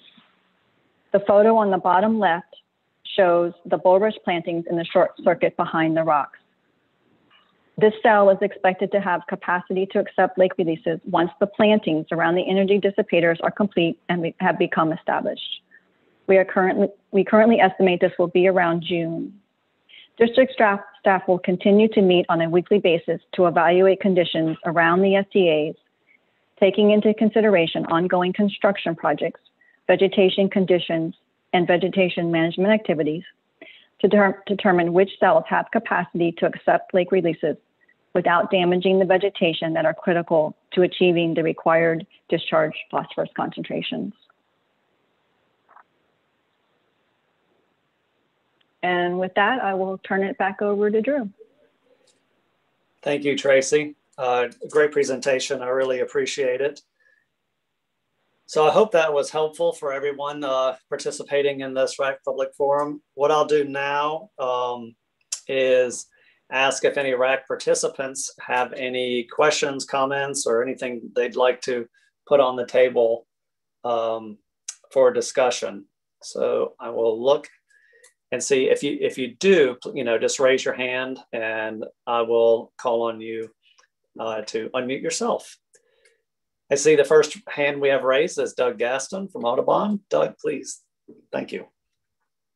Good morning, Drew. How are you? Thank you for putting this together and to the presenters. Really good information and very, very helpful. So thank you very much. I think my first question is related to Tracy's presentation, and that is, what percentage of the STAs are online and operating at optimal performance? Do you have a sense of what that percentage is? And then how does that impact your ability to move water, in terms of the volume of flow and all the things you need to do to move water around? Good question, Doug. Tracy, please.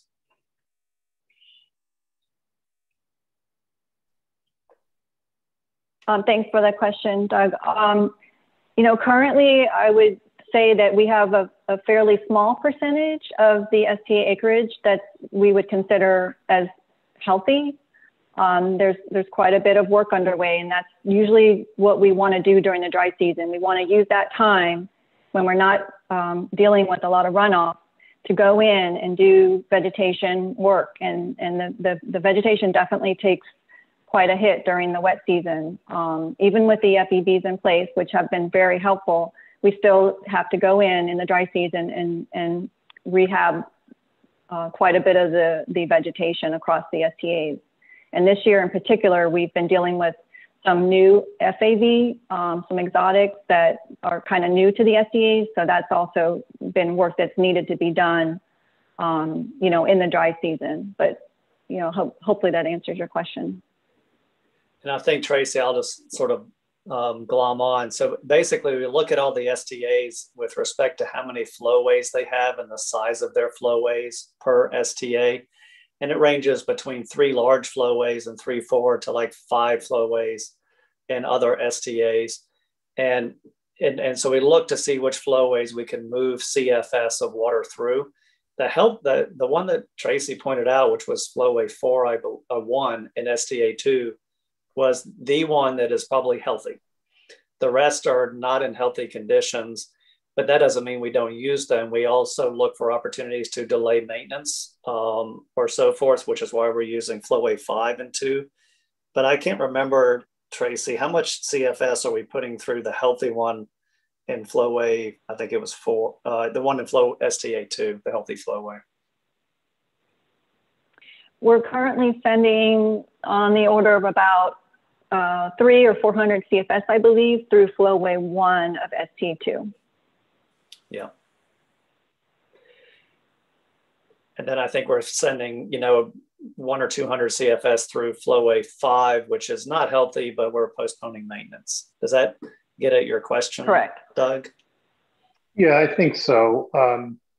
You know, I guess to state the obvious, if a higher percentage of the STAs were actually functioning at the levels that you designed them for, we would be able to move a little bit more water more quickly, you know, in light of the conditions on Lake Okeechobee. Is that accurate? I think that's a fair way to put it. What do you think, Tracy? Okay. Yes, I agree. If we had healthier treatment cells across a larger percentage of the STAs, then as we have been doing in recent years, we would look for every opportunity to send at least some water through these STAs. And in the dry season, in some years, that's actually a small flow going through these STAs is actually helpful because they can get too dry even, and drying out is not something that we want to happen.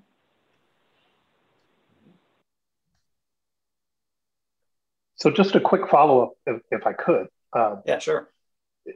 So do STAs have the equivalent of what we would think of as a useful life? Or is it really just a function of your management of the vegetation in those areas? And of course, you want me to take that, Drew? Yeah, water go ahead. levels and those things. Yeah, so as far as a useful life, there's a couple aspects there that we look at. So one would be that as I mentioned in my earlier slides about how STAs retain phosphorus, which is ultimately through the burial in the sediment.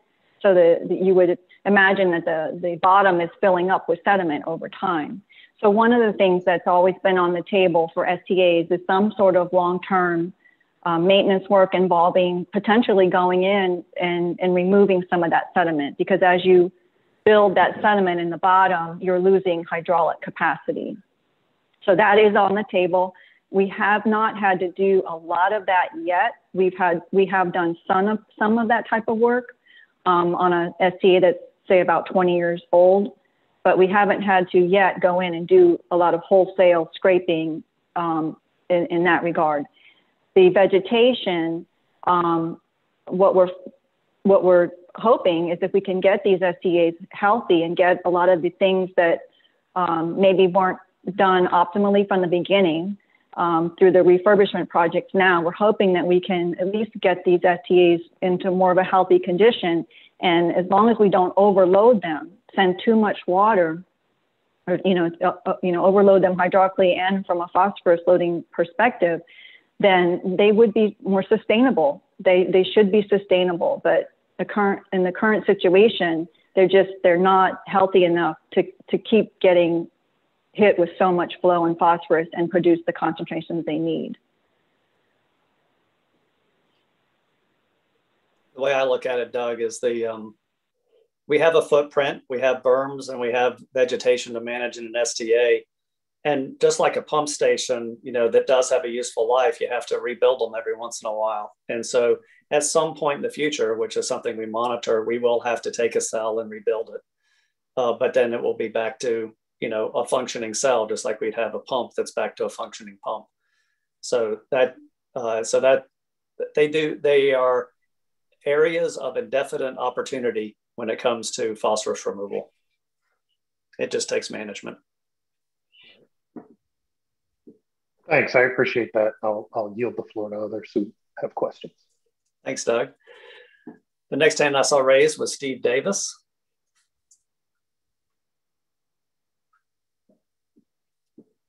Sorry, I needed to unmute myself there.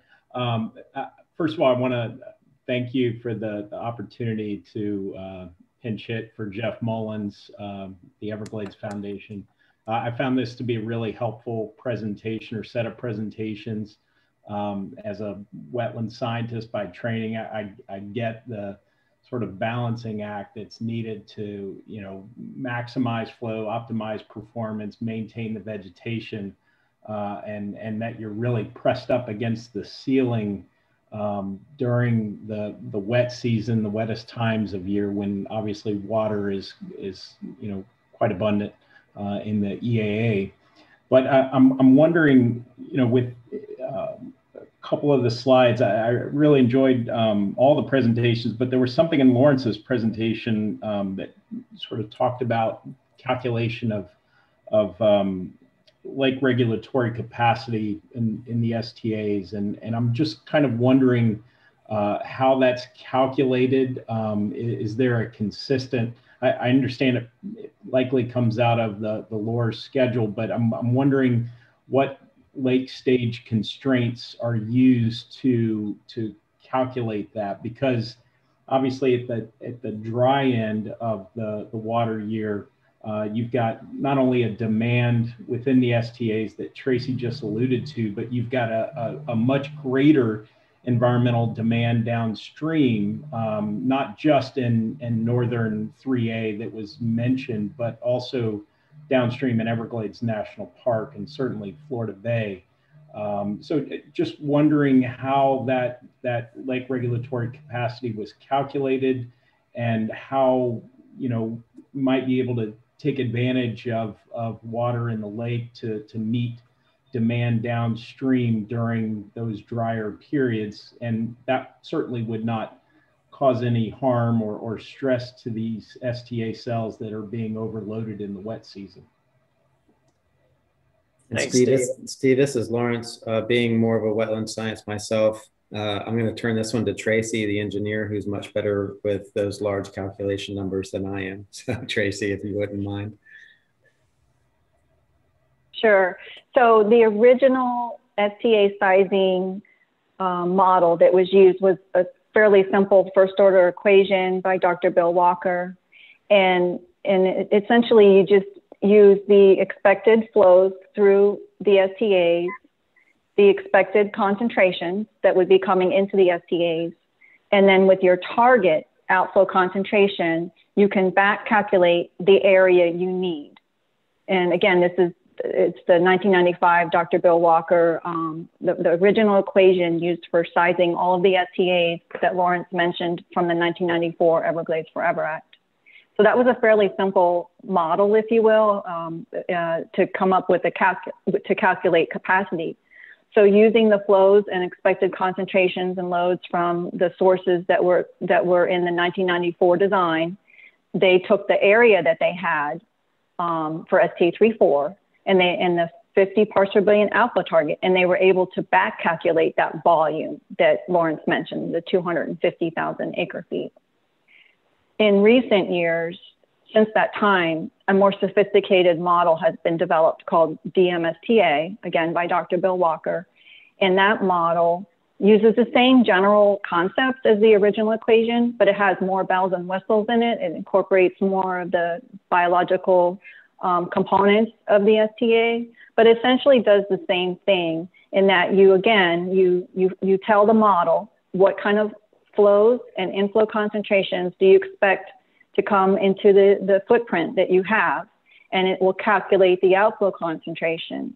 So when LORS was developed back in 2008, actually it was around 2007, it went into effect in 2008, DMSTA was used.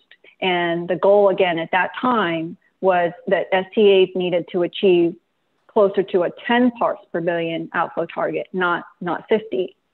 And at that time, when that newer model was used to update the capacity for lake water, that's when that approximately 58,000 or 60,000 acre foot on an average annual basis, that's when that number was developed. So that was used in LORS as a basically a stop.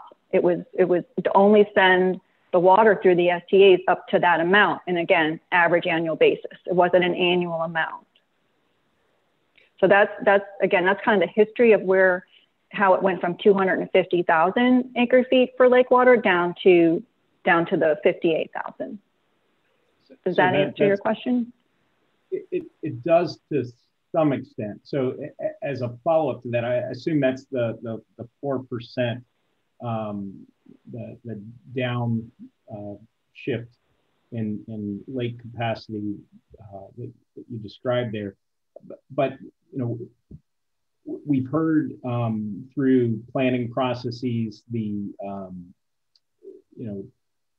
unused capacity or available capacity in the STAs, and how with implementation of the Everglades Reservoir, how that capacity could be taken advantage of, and also just observing extended periods where you have a very modest amount of water going into the STAs, presumably for maintenance in the dry season, but zero water or very little water coming out the downstream end. Logic would suggest that that's available capacity. And if there's water in the lake, and just recognizing the need to balance the water across the system as much as possible, it would seem that instead of relying on what a model output might tell you, that's available capacity to cleanse and flow water south. I think, Steve, I think we're seeing that, and I do appreciate that, because I think we're seeing that as we are looking at those opportunities, particularly in the planning process that's being undertaken with respect to LOSM. And so, yeah, I mean, those numbers are numbers at restoration strategies time, right? So I think we'll start seeing updated numbers because we have a new period of record, new data, new information that can better inform the situation. And it has to be pointed out that those are model numbers, but we don't actually operate to model numbers. We operate to availability and opportunity. And so like last year, after we had sent a lot of water through the STAs, and we knew the Everglades needed water, we would send water through the STAs to the Everglades, just like we are doing now. So when you're into the operating realm and not the modeling realm, you just engage Tracy and say, which flow paths can we use, and go use them. And we really don't pay attention to what the old model run said. That's probably obvious. Yeah, thank you. And again, really appreciate the presentation. Yep. Thank you, Steve. Gary Ritter, you got your hand up?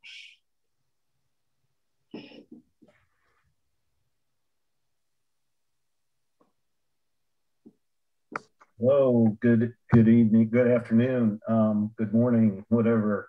I just wanted to commend Lawrence, Tracy, and Sue Lynn on great presentations. I kind of have a two-part question, and I'll stick with the first part, what we've been discussing concerning the STA south of the lake.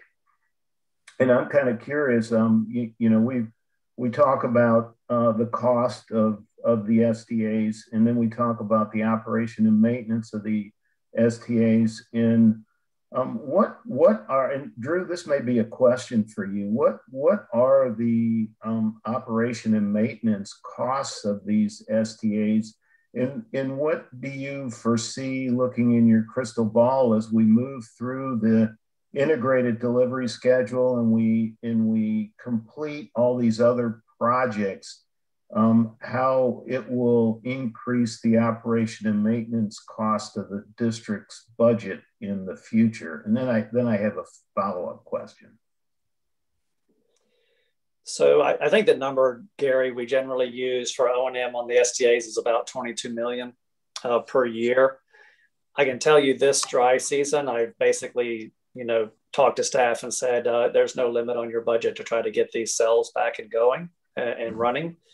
And so they've got free reign on coming up with whatever they need to come up with to try to get back to, more healthy cells and more usable cells in the STAs. On top of that, you have the refurbishment projects, which are multi-million-dollar projects to get them ready. And really, the district has its eye on 2025, which is when we need to start measuring compliance with the Q-bells and get held accountable to meeting the numbers on the outflow of the stormwater treatment areas. And so we're really got that date circled to try to get the refurbishments done, to get all the restoration strategies projects done, and to get these cells healthy. And so, depending on the year, this year is probably going to be higher than 22 million just because we're trying to get some things taken care of on a routine O&M basis. And then you layer on the refurbishment projects. When you start talking about O&M for a lot of projects we have coming online, we've got the C43 reservoir, we've got the EAA reservoir and STA. The STA, let's look at the next 5 years, right? So with the STA coming online and the EAA, the A2 STA, the C43 plus treatment with that, the C44 plus treatment with that, and then we have some more local projects like Lakeside Ranch and other projects coming online. By year 5, we're looking at an increase for all these new works at about $17 million per year as an increase. And then that includes, I think, 2 clusters of ASR wells as well, which are not cheap to operate. So there's a lot of those kind of demands, but it's for, timing and distribution and putting clean water where it needs to go when it needs to go. So it's a good investment for South Florida. So I hope that answers your question, Gary.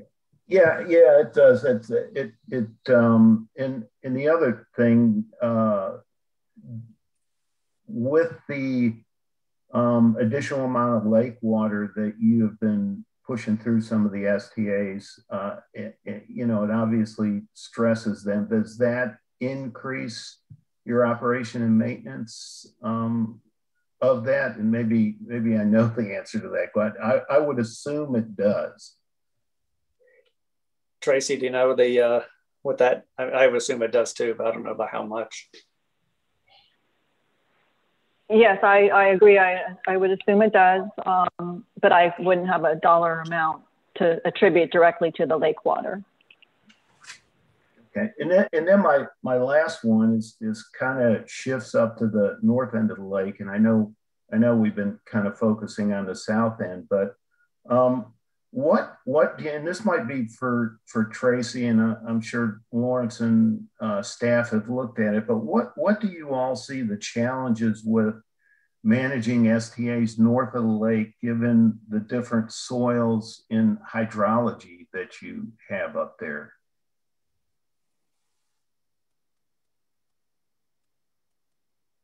Oh, this is Lawrence. I'll take that one. Sure. In the northern STAs, you're exactly right. We're looking at how they were constructed. Some of them have a little too steep of a gradient from the intake to the outflow, so you get dry out in the top part. And the vegetation group is actually looking very hard at what is the appropriate kind of assemblage of vegetation that should be grown in those STAs that can, one, reduce phosphorus and nutrients, but also might, in the header cells, might be able to take withstand that dry out a little bit better. So that's something that they are actively pursuing right now is, because they are not the Everglades STAs and conditions are different, and you just can't apply what was learned in the Everglades STAs to the northern Everglades STAs. We're still in a little more of a learning process up there. And but we are working on it and trying to dial those in to where they can be the most efficient possible. Do you see a possibility with ASR to be able to provide supplemental water to some of the STAs up there to keep them hydrated when they appear that there's a potential of drying out? That's an interesting idea. I would have to check with the crew if that's something that, is under consideration. Yeah, it is. So just like every ASR, some sort of flow equalization basin type concept to take the water and then have it available during the dry season is something we're looking at. But yeah, that is one of the things staff are looking at with respect to some of those STAs that dry out, is where ASR is an opportunity. One thing I would point out, Gary, is Lakeside Ranch is fully functional now on the north side of Lake Okeechobee. Yeah. And as far as I'm concerned, it's knocking it out of the park. I mean, we're having phosphorus concentrations come in at over 400, and they're going out at less than 40, which is what the lake needs. So it's a real success up there for that one STA. And it has the ability to stay hydrated because it's connected to the lake. Yeah, that is good news, and I appreciate the being able to ask the questions and participate in this. This has been a great forum today. Thank you. Thank you, Gary. Next, we have Richard Pinsky. Okay, thank you, Drew, and thank you to the presenters. When I looked at the agenda, I was trying to think, okay, what's Drew up to? What are we looking at? I thought I was actually going to hear something a little bit different. I knew we were going to be discussing the STAs, but I did not realize until I saw the presentation that the STAs were in the less than desirable operating capacity. So I wanted to follow up on that budget question I think that Gary had. So this is I'm assuming that this is an annual maintenance issue. I think you said we budget over $20 million a year just to maintain the STAs to work properly. But so that begs the question, when's the last time they operated at like 90% efficiency? I mean, when is this something that has snuck up on us? Is it because we didn't anticipate the phosphorus load? I mean, how did we get to where we are? If you could give some context. Right. And then the follow-up question is going to be, in a perfect world, and you spent all the money and you fixed them all up, does that take care of all of the capacity, or we still got to talk about, getting STA 5 and 6 working, maybe a new one? I mean, put that in context if you don't mind, Drew, one of the presenters. Sure, and I will give this a whirl, Tracy, and then I can turn it over to you too to see if you have anything to add. And I don't know that, so I would say, when the goal was to meet 50 parts per billion phosphorus coming out of the STAs, there was, if you look at what the STAs are doing now, they're all below 50 parts per billion. And so now the real challenge is moving to 13 parts per billion, which is what Restoration Strategies is, and building out the STAs and then making sure that they are in the right condition to continue to meet 13 parts per billion starting in 2025. And so that is kind of what we're under right now with the filling of cells in STA1, with the expansions in STA1 West, and then we're working in 5-6. STAs 2 and 3-4 are in the, almost complete. They are ready for restoration strategies with the exception of getting them ready, which is what we're doing with really enhancing their ability to be more resilient with STA2 and the fill there, and then getting the vegetation ready in 3-4. So as far as capacity, I'm not sure how you would answer that, Tracy, as far as whether they were ever at full capacity or something like that. Do you have a way to communicate about that? Yeah, I can try. I just wanted to add that that the approximate $22 million a year for O&M, that's a lot of that is, or the majority of that is operating costs. It's not the refurb or the vegetation management work that we were talking about today. The vegetation management budget per year, and this is for all of the STAs north and south of the lake and the FEBs that we're currently operating, runs around $3 to $4 million a year. So that's just the vegetation management. And in that amount of money is where you would see plantings that I talked about and other types of vegetation control.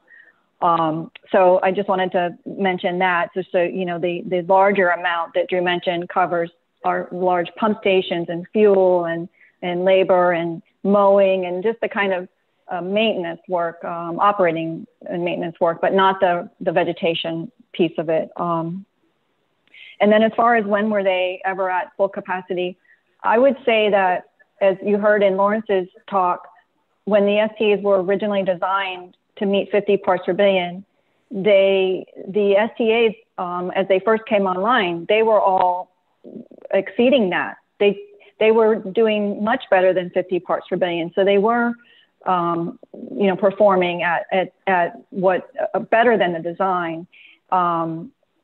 Some of these projects that we're doing right now, the refurbishment projects, are really fixing things that were never right from the beginning if we had designed an STA to meet the 10 parts per billion or the QBEL number. So as Drew said, the things we're doing right now, as we get closer to the QBEL, we're really fixing things that were fine for a 50 part per billion STA, but they're not fine for a 10 part per billion STA. Okay, all right, that makes sense. I mean, because that's the piece that, as I was listening, particularly to the questions from my fellow WRAC members, I was trying to process that.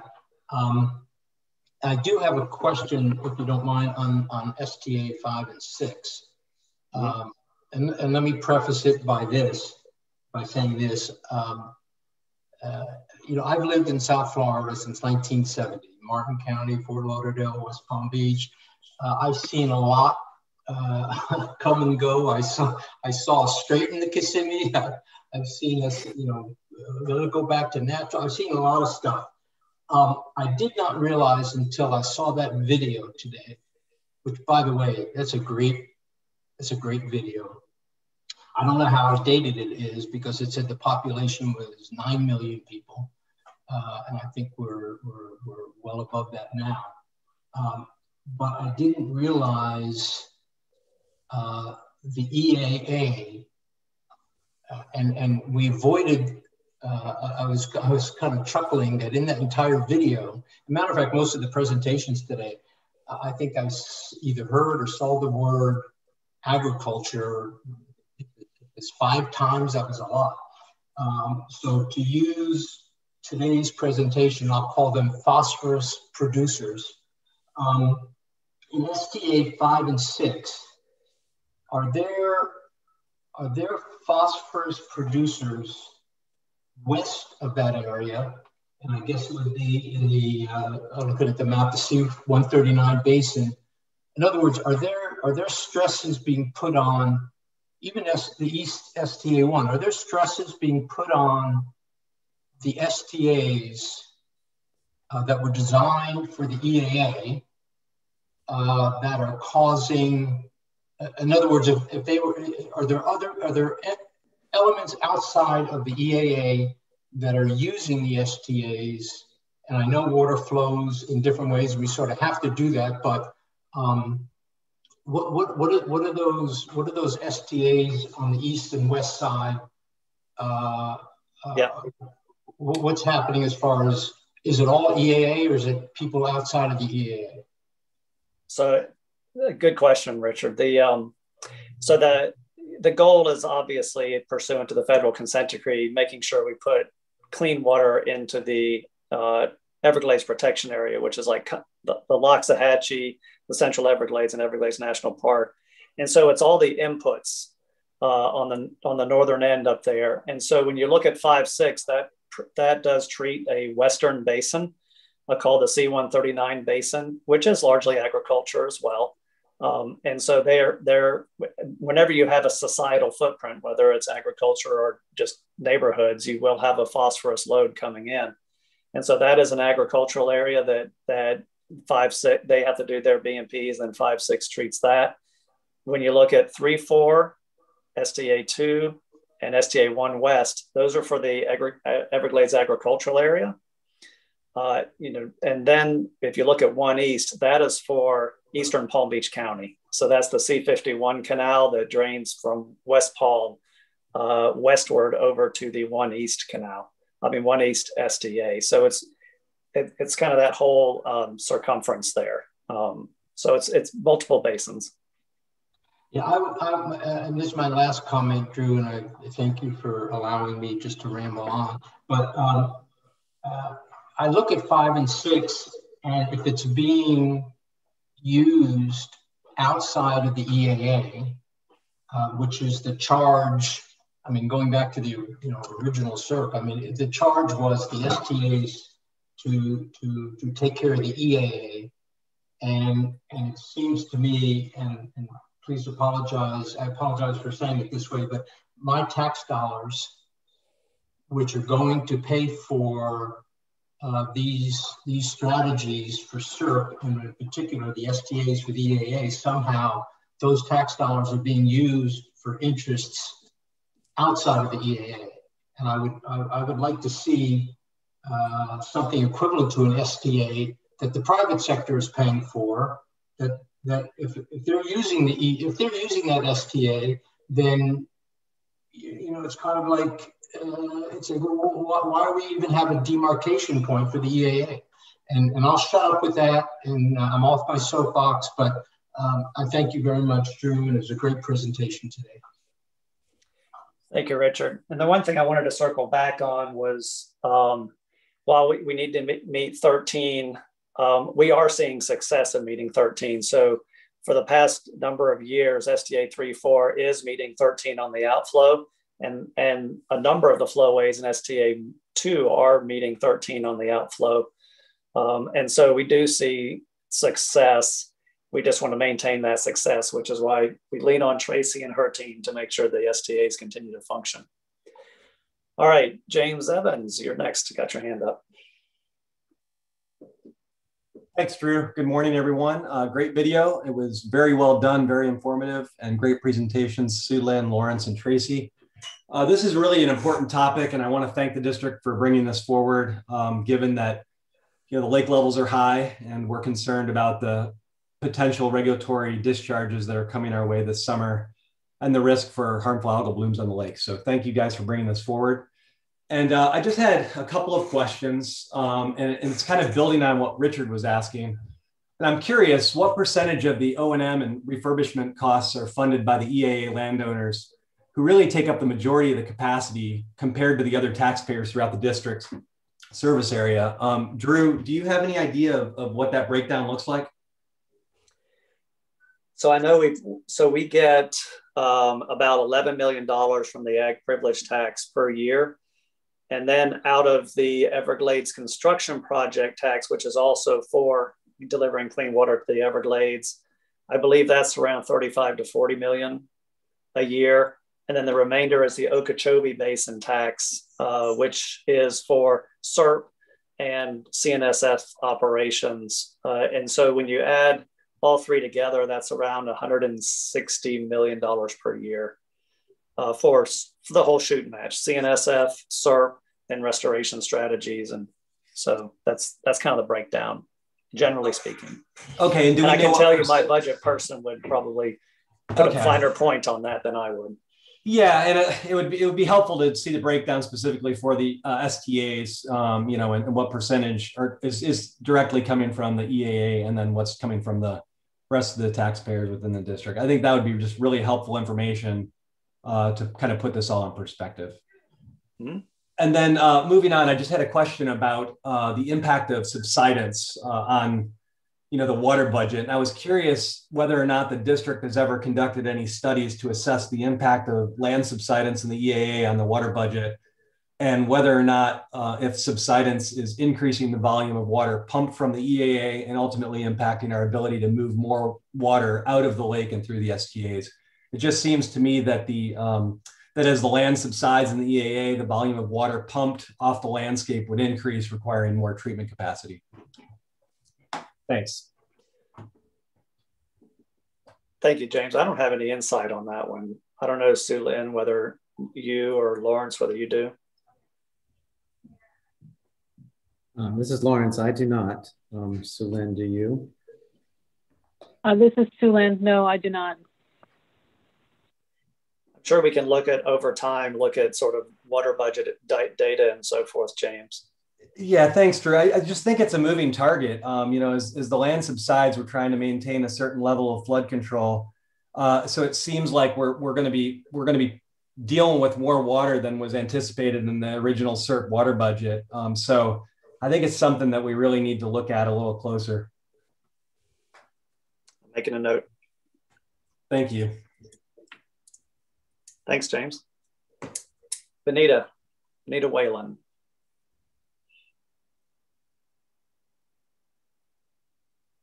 Hello, Drew. Hey, Benita. Thank you for the opportunity to comment, and very much appreciate this very complicated discussion being presented so clearly by Sue Lynn, Lawrence, and Tracy, and responses to the questions by yourself. You took decades of very complicated issues and resolutions and presented them in a very concise and understandable measure. So thank you for that. Just want to highlight a few things. One of them being Tracy's discussion about the importance and management and maintenance of the stormwater treatment areas, just from the perspective of continuing performance and potential risks of non-performance. I think that some of the earlier discussions when we first started meeting, I know that those were raised, and appreciate the timeliness of the presentation to discuss those. And I just want to mention that I believe, and I don't know if this was specifically highlighted, that there's basically approximately four times on an annual average, water being delivered from the lake over the restoration strategy, 58,000 acre feet. I don't know if you could just confirm that. I don't know if I could either. You saw the slide that Lawrence presented that had the percentage of lake water coming in. So I think it had routinely in the last 8 years or so exceeded the quote unquote 4%. But that's where the data is. Okay. And then I'm kind of going to move a little bit and follow on to some of Gary's comments, where he did discuss north of the lake, the stormwater treatment areas performing, and I'm glad to hear that Lakeside is performing so well. I would also like to encourage that, maybe some of the other areas take the approach of some of the public-private partnerships that are in place and also performing well, that they're using more of the landscape type approach, mixed systems, upland, wetlands, open areas and, you know, performing well from that perspective. And I know you did mention that the vegetation are looking for solutions for potential dry out periods, but I think maybe more of a landscape approach versus the south of the lake land level compartment cells, that might be worth looking into also.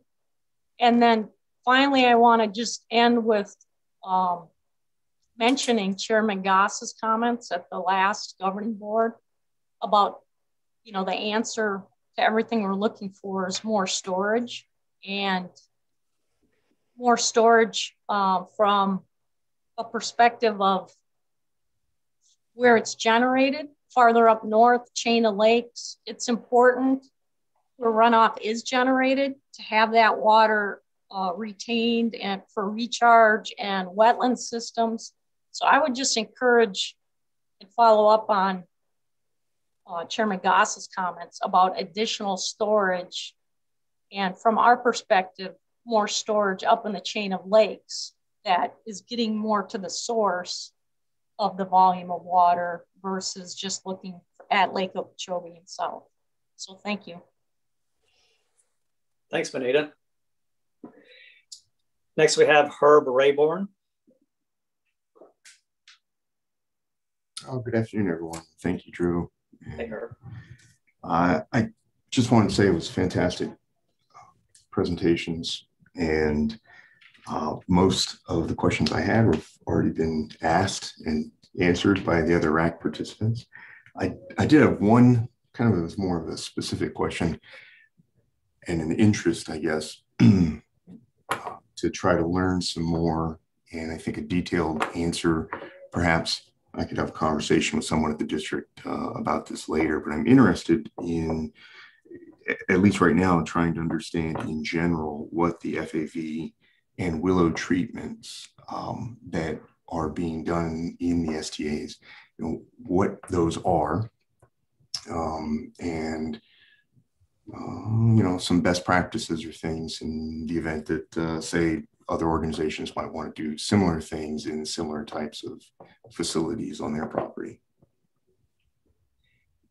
Yeah, Herb, that's, I mean, it's really, Tracy, I think it varies. Would that be worth giving Herb a call to walk him through all the different tools we use? Yes, if you can reach out to me and maybe we can just chat offline about that. Perfect. I'd really like to do that, Tracy. I'll reach out. Thank you. Okay. Thank you. Thanks, Herb. I'm going to go to Grant Lanham.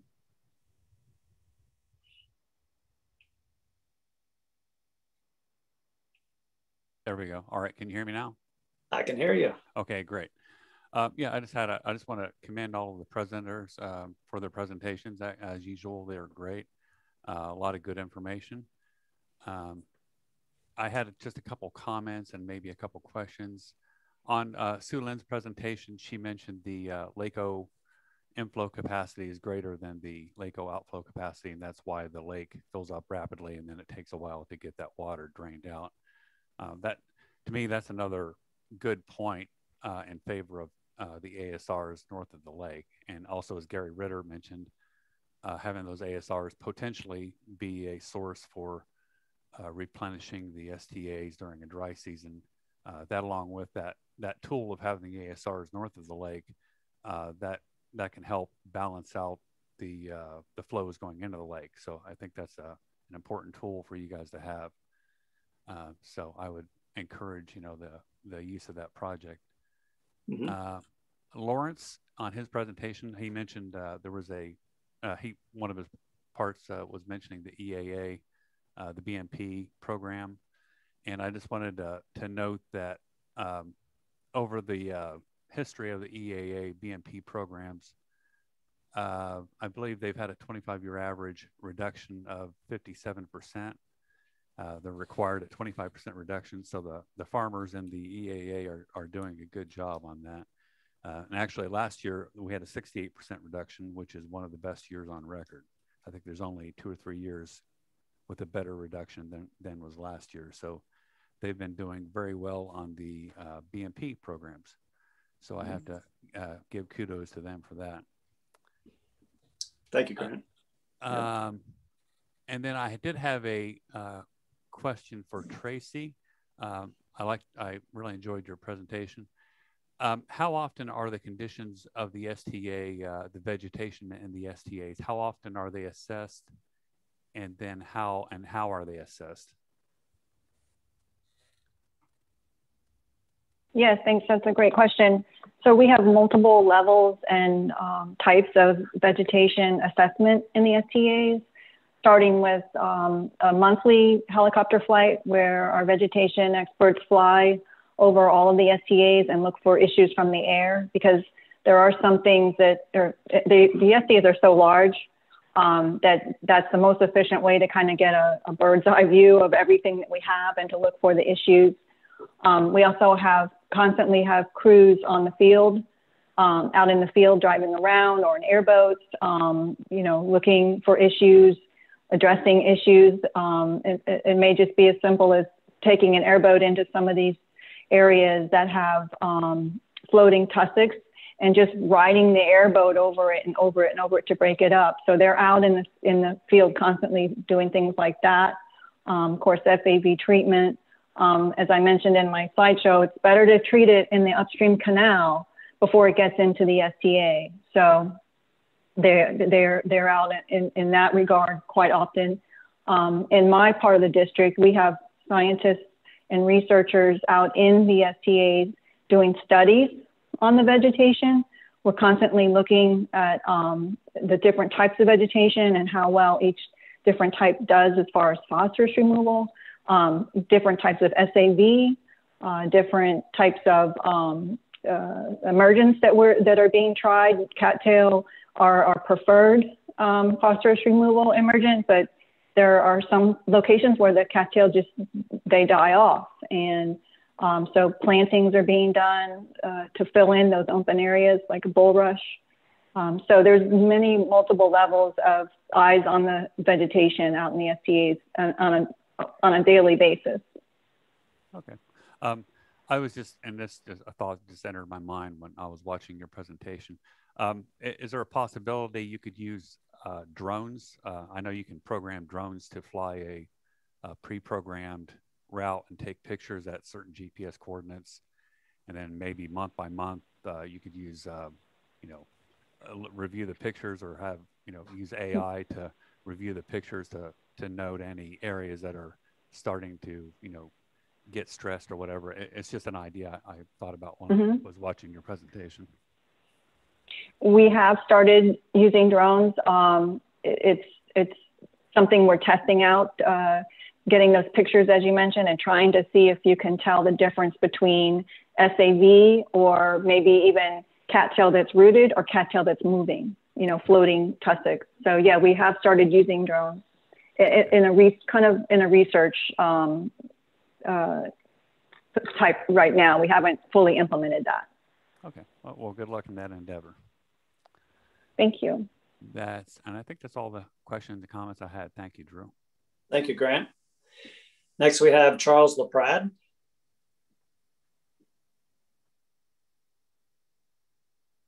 Can you hear me? I can hear you, Charles. Oh, thank you. How's everybody doing? Good. Some really good presentations of the video. But I also just want to reiterate the need, like we talk about, for solutions north of the lake, including ASRs and STAs. And just want to support the team on getting the southern STAs as healthy as they can be. That's a very important thing, that they're healthy and functioning. And also want to make sure that as we do those things, that we watch out for high flows to Miami-Dade and our southern areas that could be damaging to us down here. So thank you. Thank you, Charles.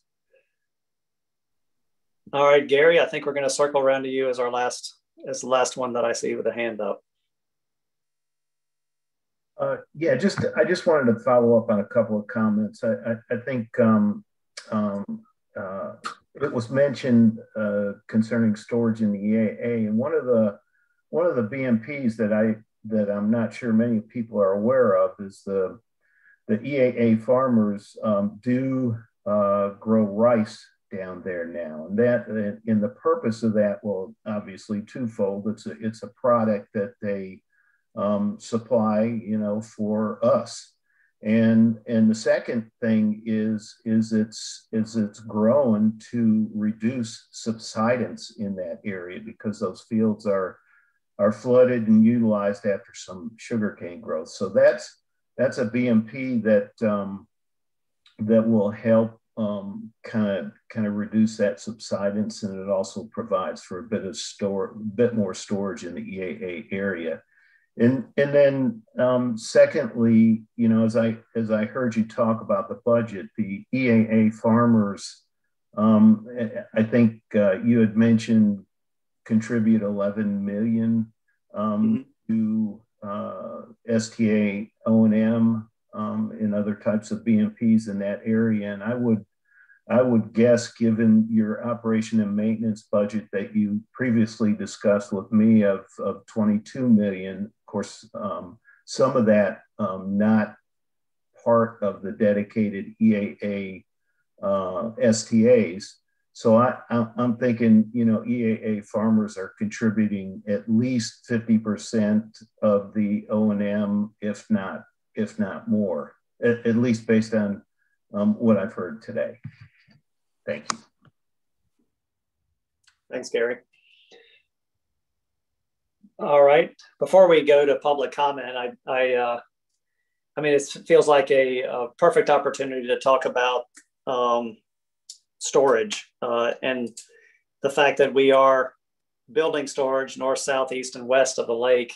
And when we get that storage online, it's going to do amazing benefits for lake management, avoiding harmful discharges, getting water where it needs to go in the dry season for environmental or people. And so I would say right now we've got the C44 coming online this year, or at least finishing construction and starting to get into the initial parts of operation on the East Coast.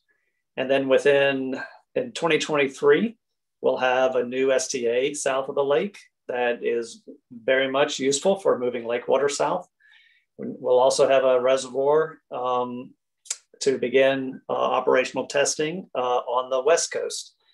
And then hopefully within a year or two after that, we'll have the first ASR cluster operational, and maybe with others to come online soon. So we know we need storage north, south, east, and west of the lake, and we're building storage north, south, east, and west of the lake. And it's a very exciting time and a necessary time to get all this done right now. And hopefully within 5 years, we'll be having a very different conversation if we were in the same circumstance we are this year.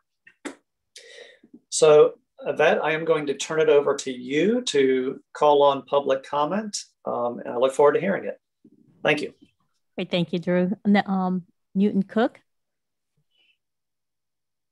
Yeah, Newton Cook here. In 20 years, I've had presentations on the SDAs, and I can tell you today was the best in 20 years. And I want to congratulate the group who put this together and made the presentation. I particularly like the history part where we went back into the 1990s. And sometimes a sentence gets lost in these long presentations. The sentence that was important was the SDAs were designed and constructed to clean EAA runoff. That's what they were for as part of the consent decree. They were not designed and constructed to clean lake water. That has come about over the last 20 years. Up until about 2015, they would take lake water when they needed it for hydration, not a lot of lake water otherwise. Up until around 2015, the SDAs were operating at about 18 parts per billion phosphorus on the average across the ones that were there.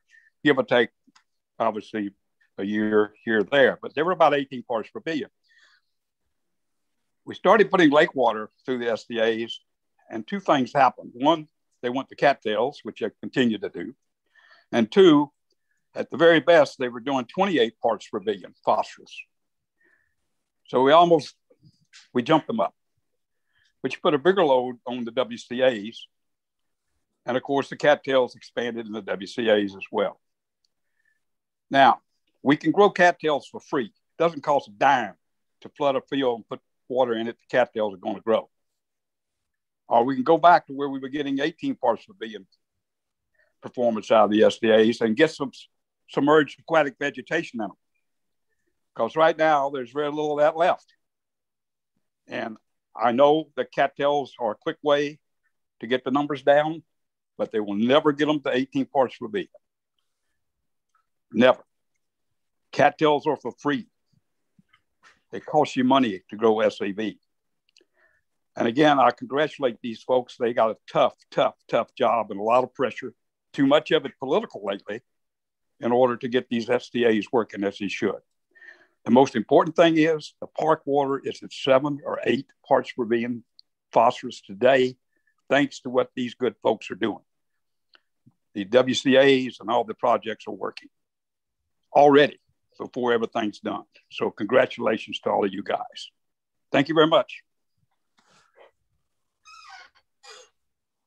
Drew, next is Mr. Tom McVicker.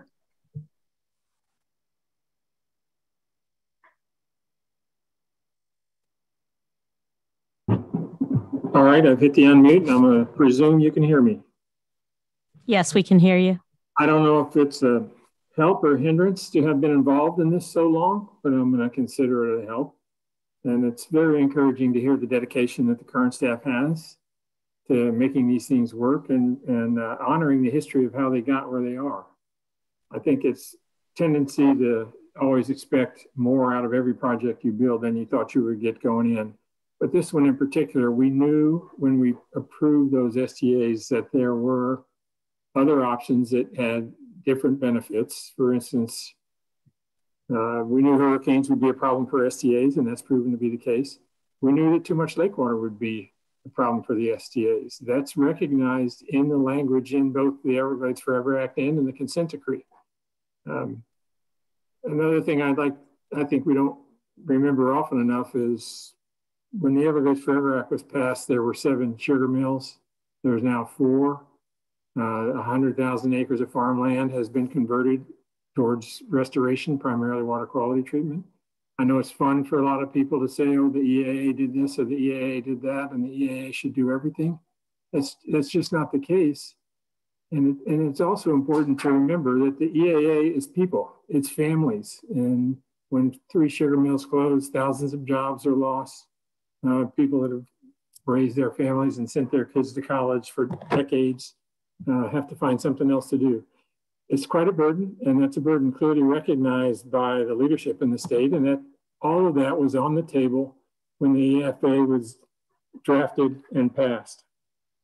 To me, it's the most successful piece of legislation in the history of water management in Florida. There's no other BMP program to match the one the EFA put in place. There's no other tax the farmer program to match the one that the EFA put in place. There's certainly no other phosphorus reduction to a natural area to match the one that we've achieved with the EFA. It's a tremendous success. I'm a little sensitive. I don't like when I hear people point out only the flaws and not the strengths. So I think it's important to remember the strengths. And it's very heartening to hear the dedication, Drew, that you and your staff have to continue to reap the benefits of the Everglades Forever Act. Thank you. Thank you, Drew. I have no additional hands raised. All right. Well, thank you, WRAC participants, for participating today. Thanks for public for tuning in. And I want to thank you, Yvette, for managing this WRAC meeting, and Angela and Henry for making it work via Zoom. I hope everybody has a wonderful afternoon and go have some lunch. Thanks for tuning in to the WRAC Forum. Thank you.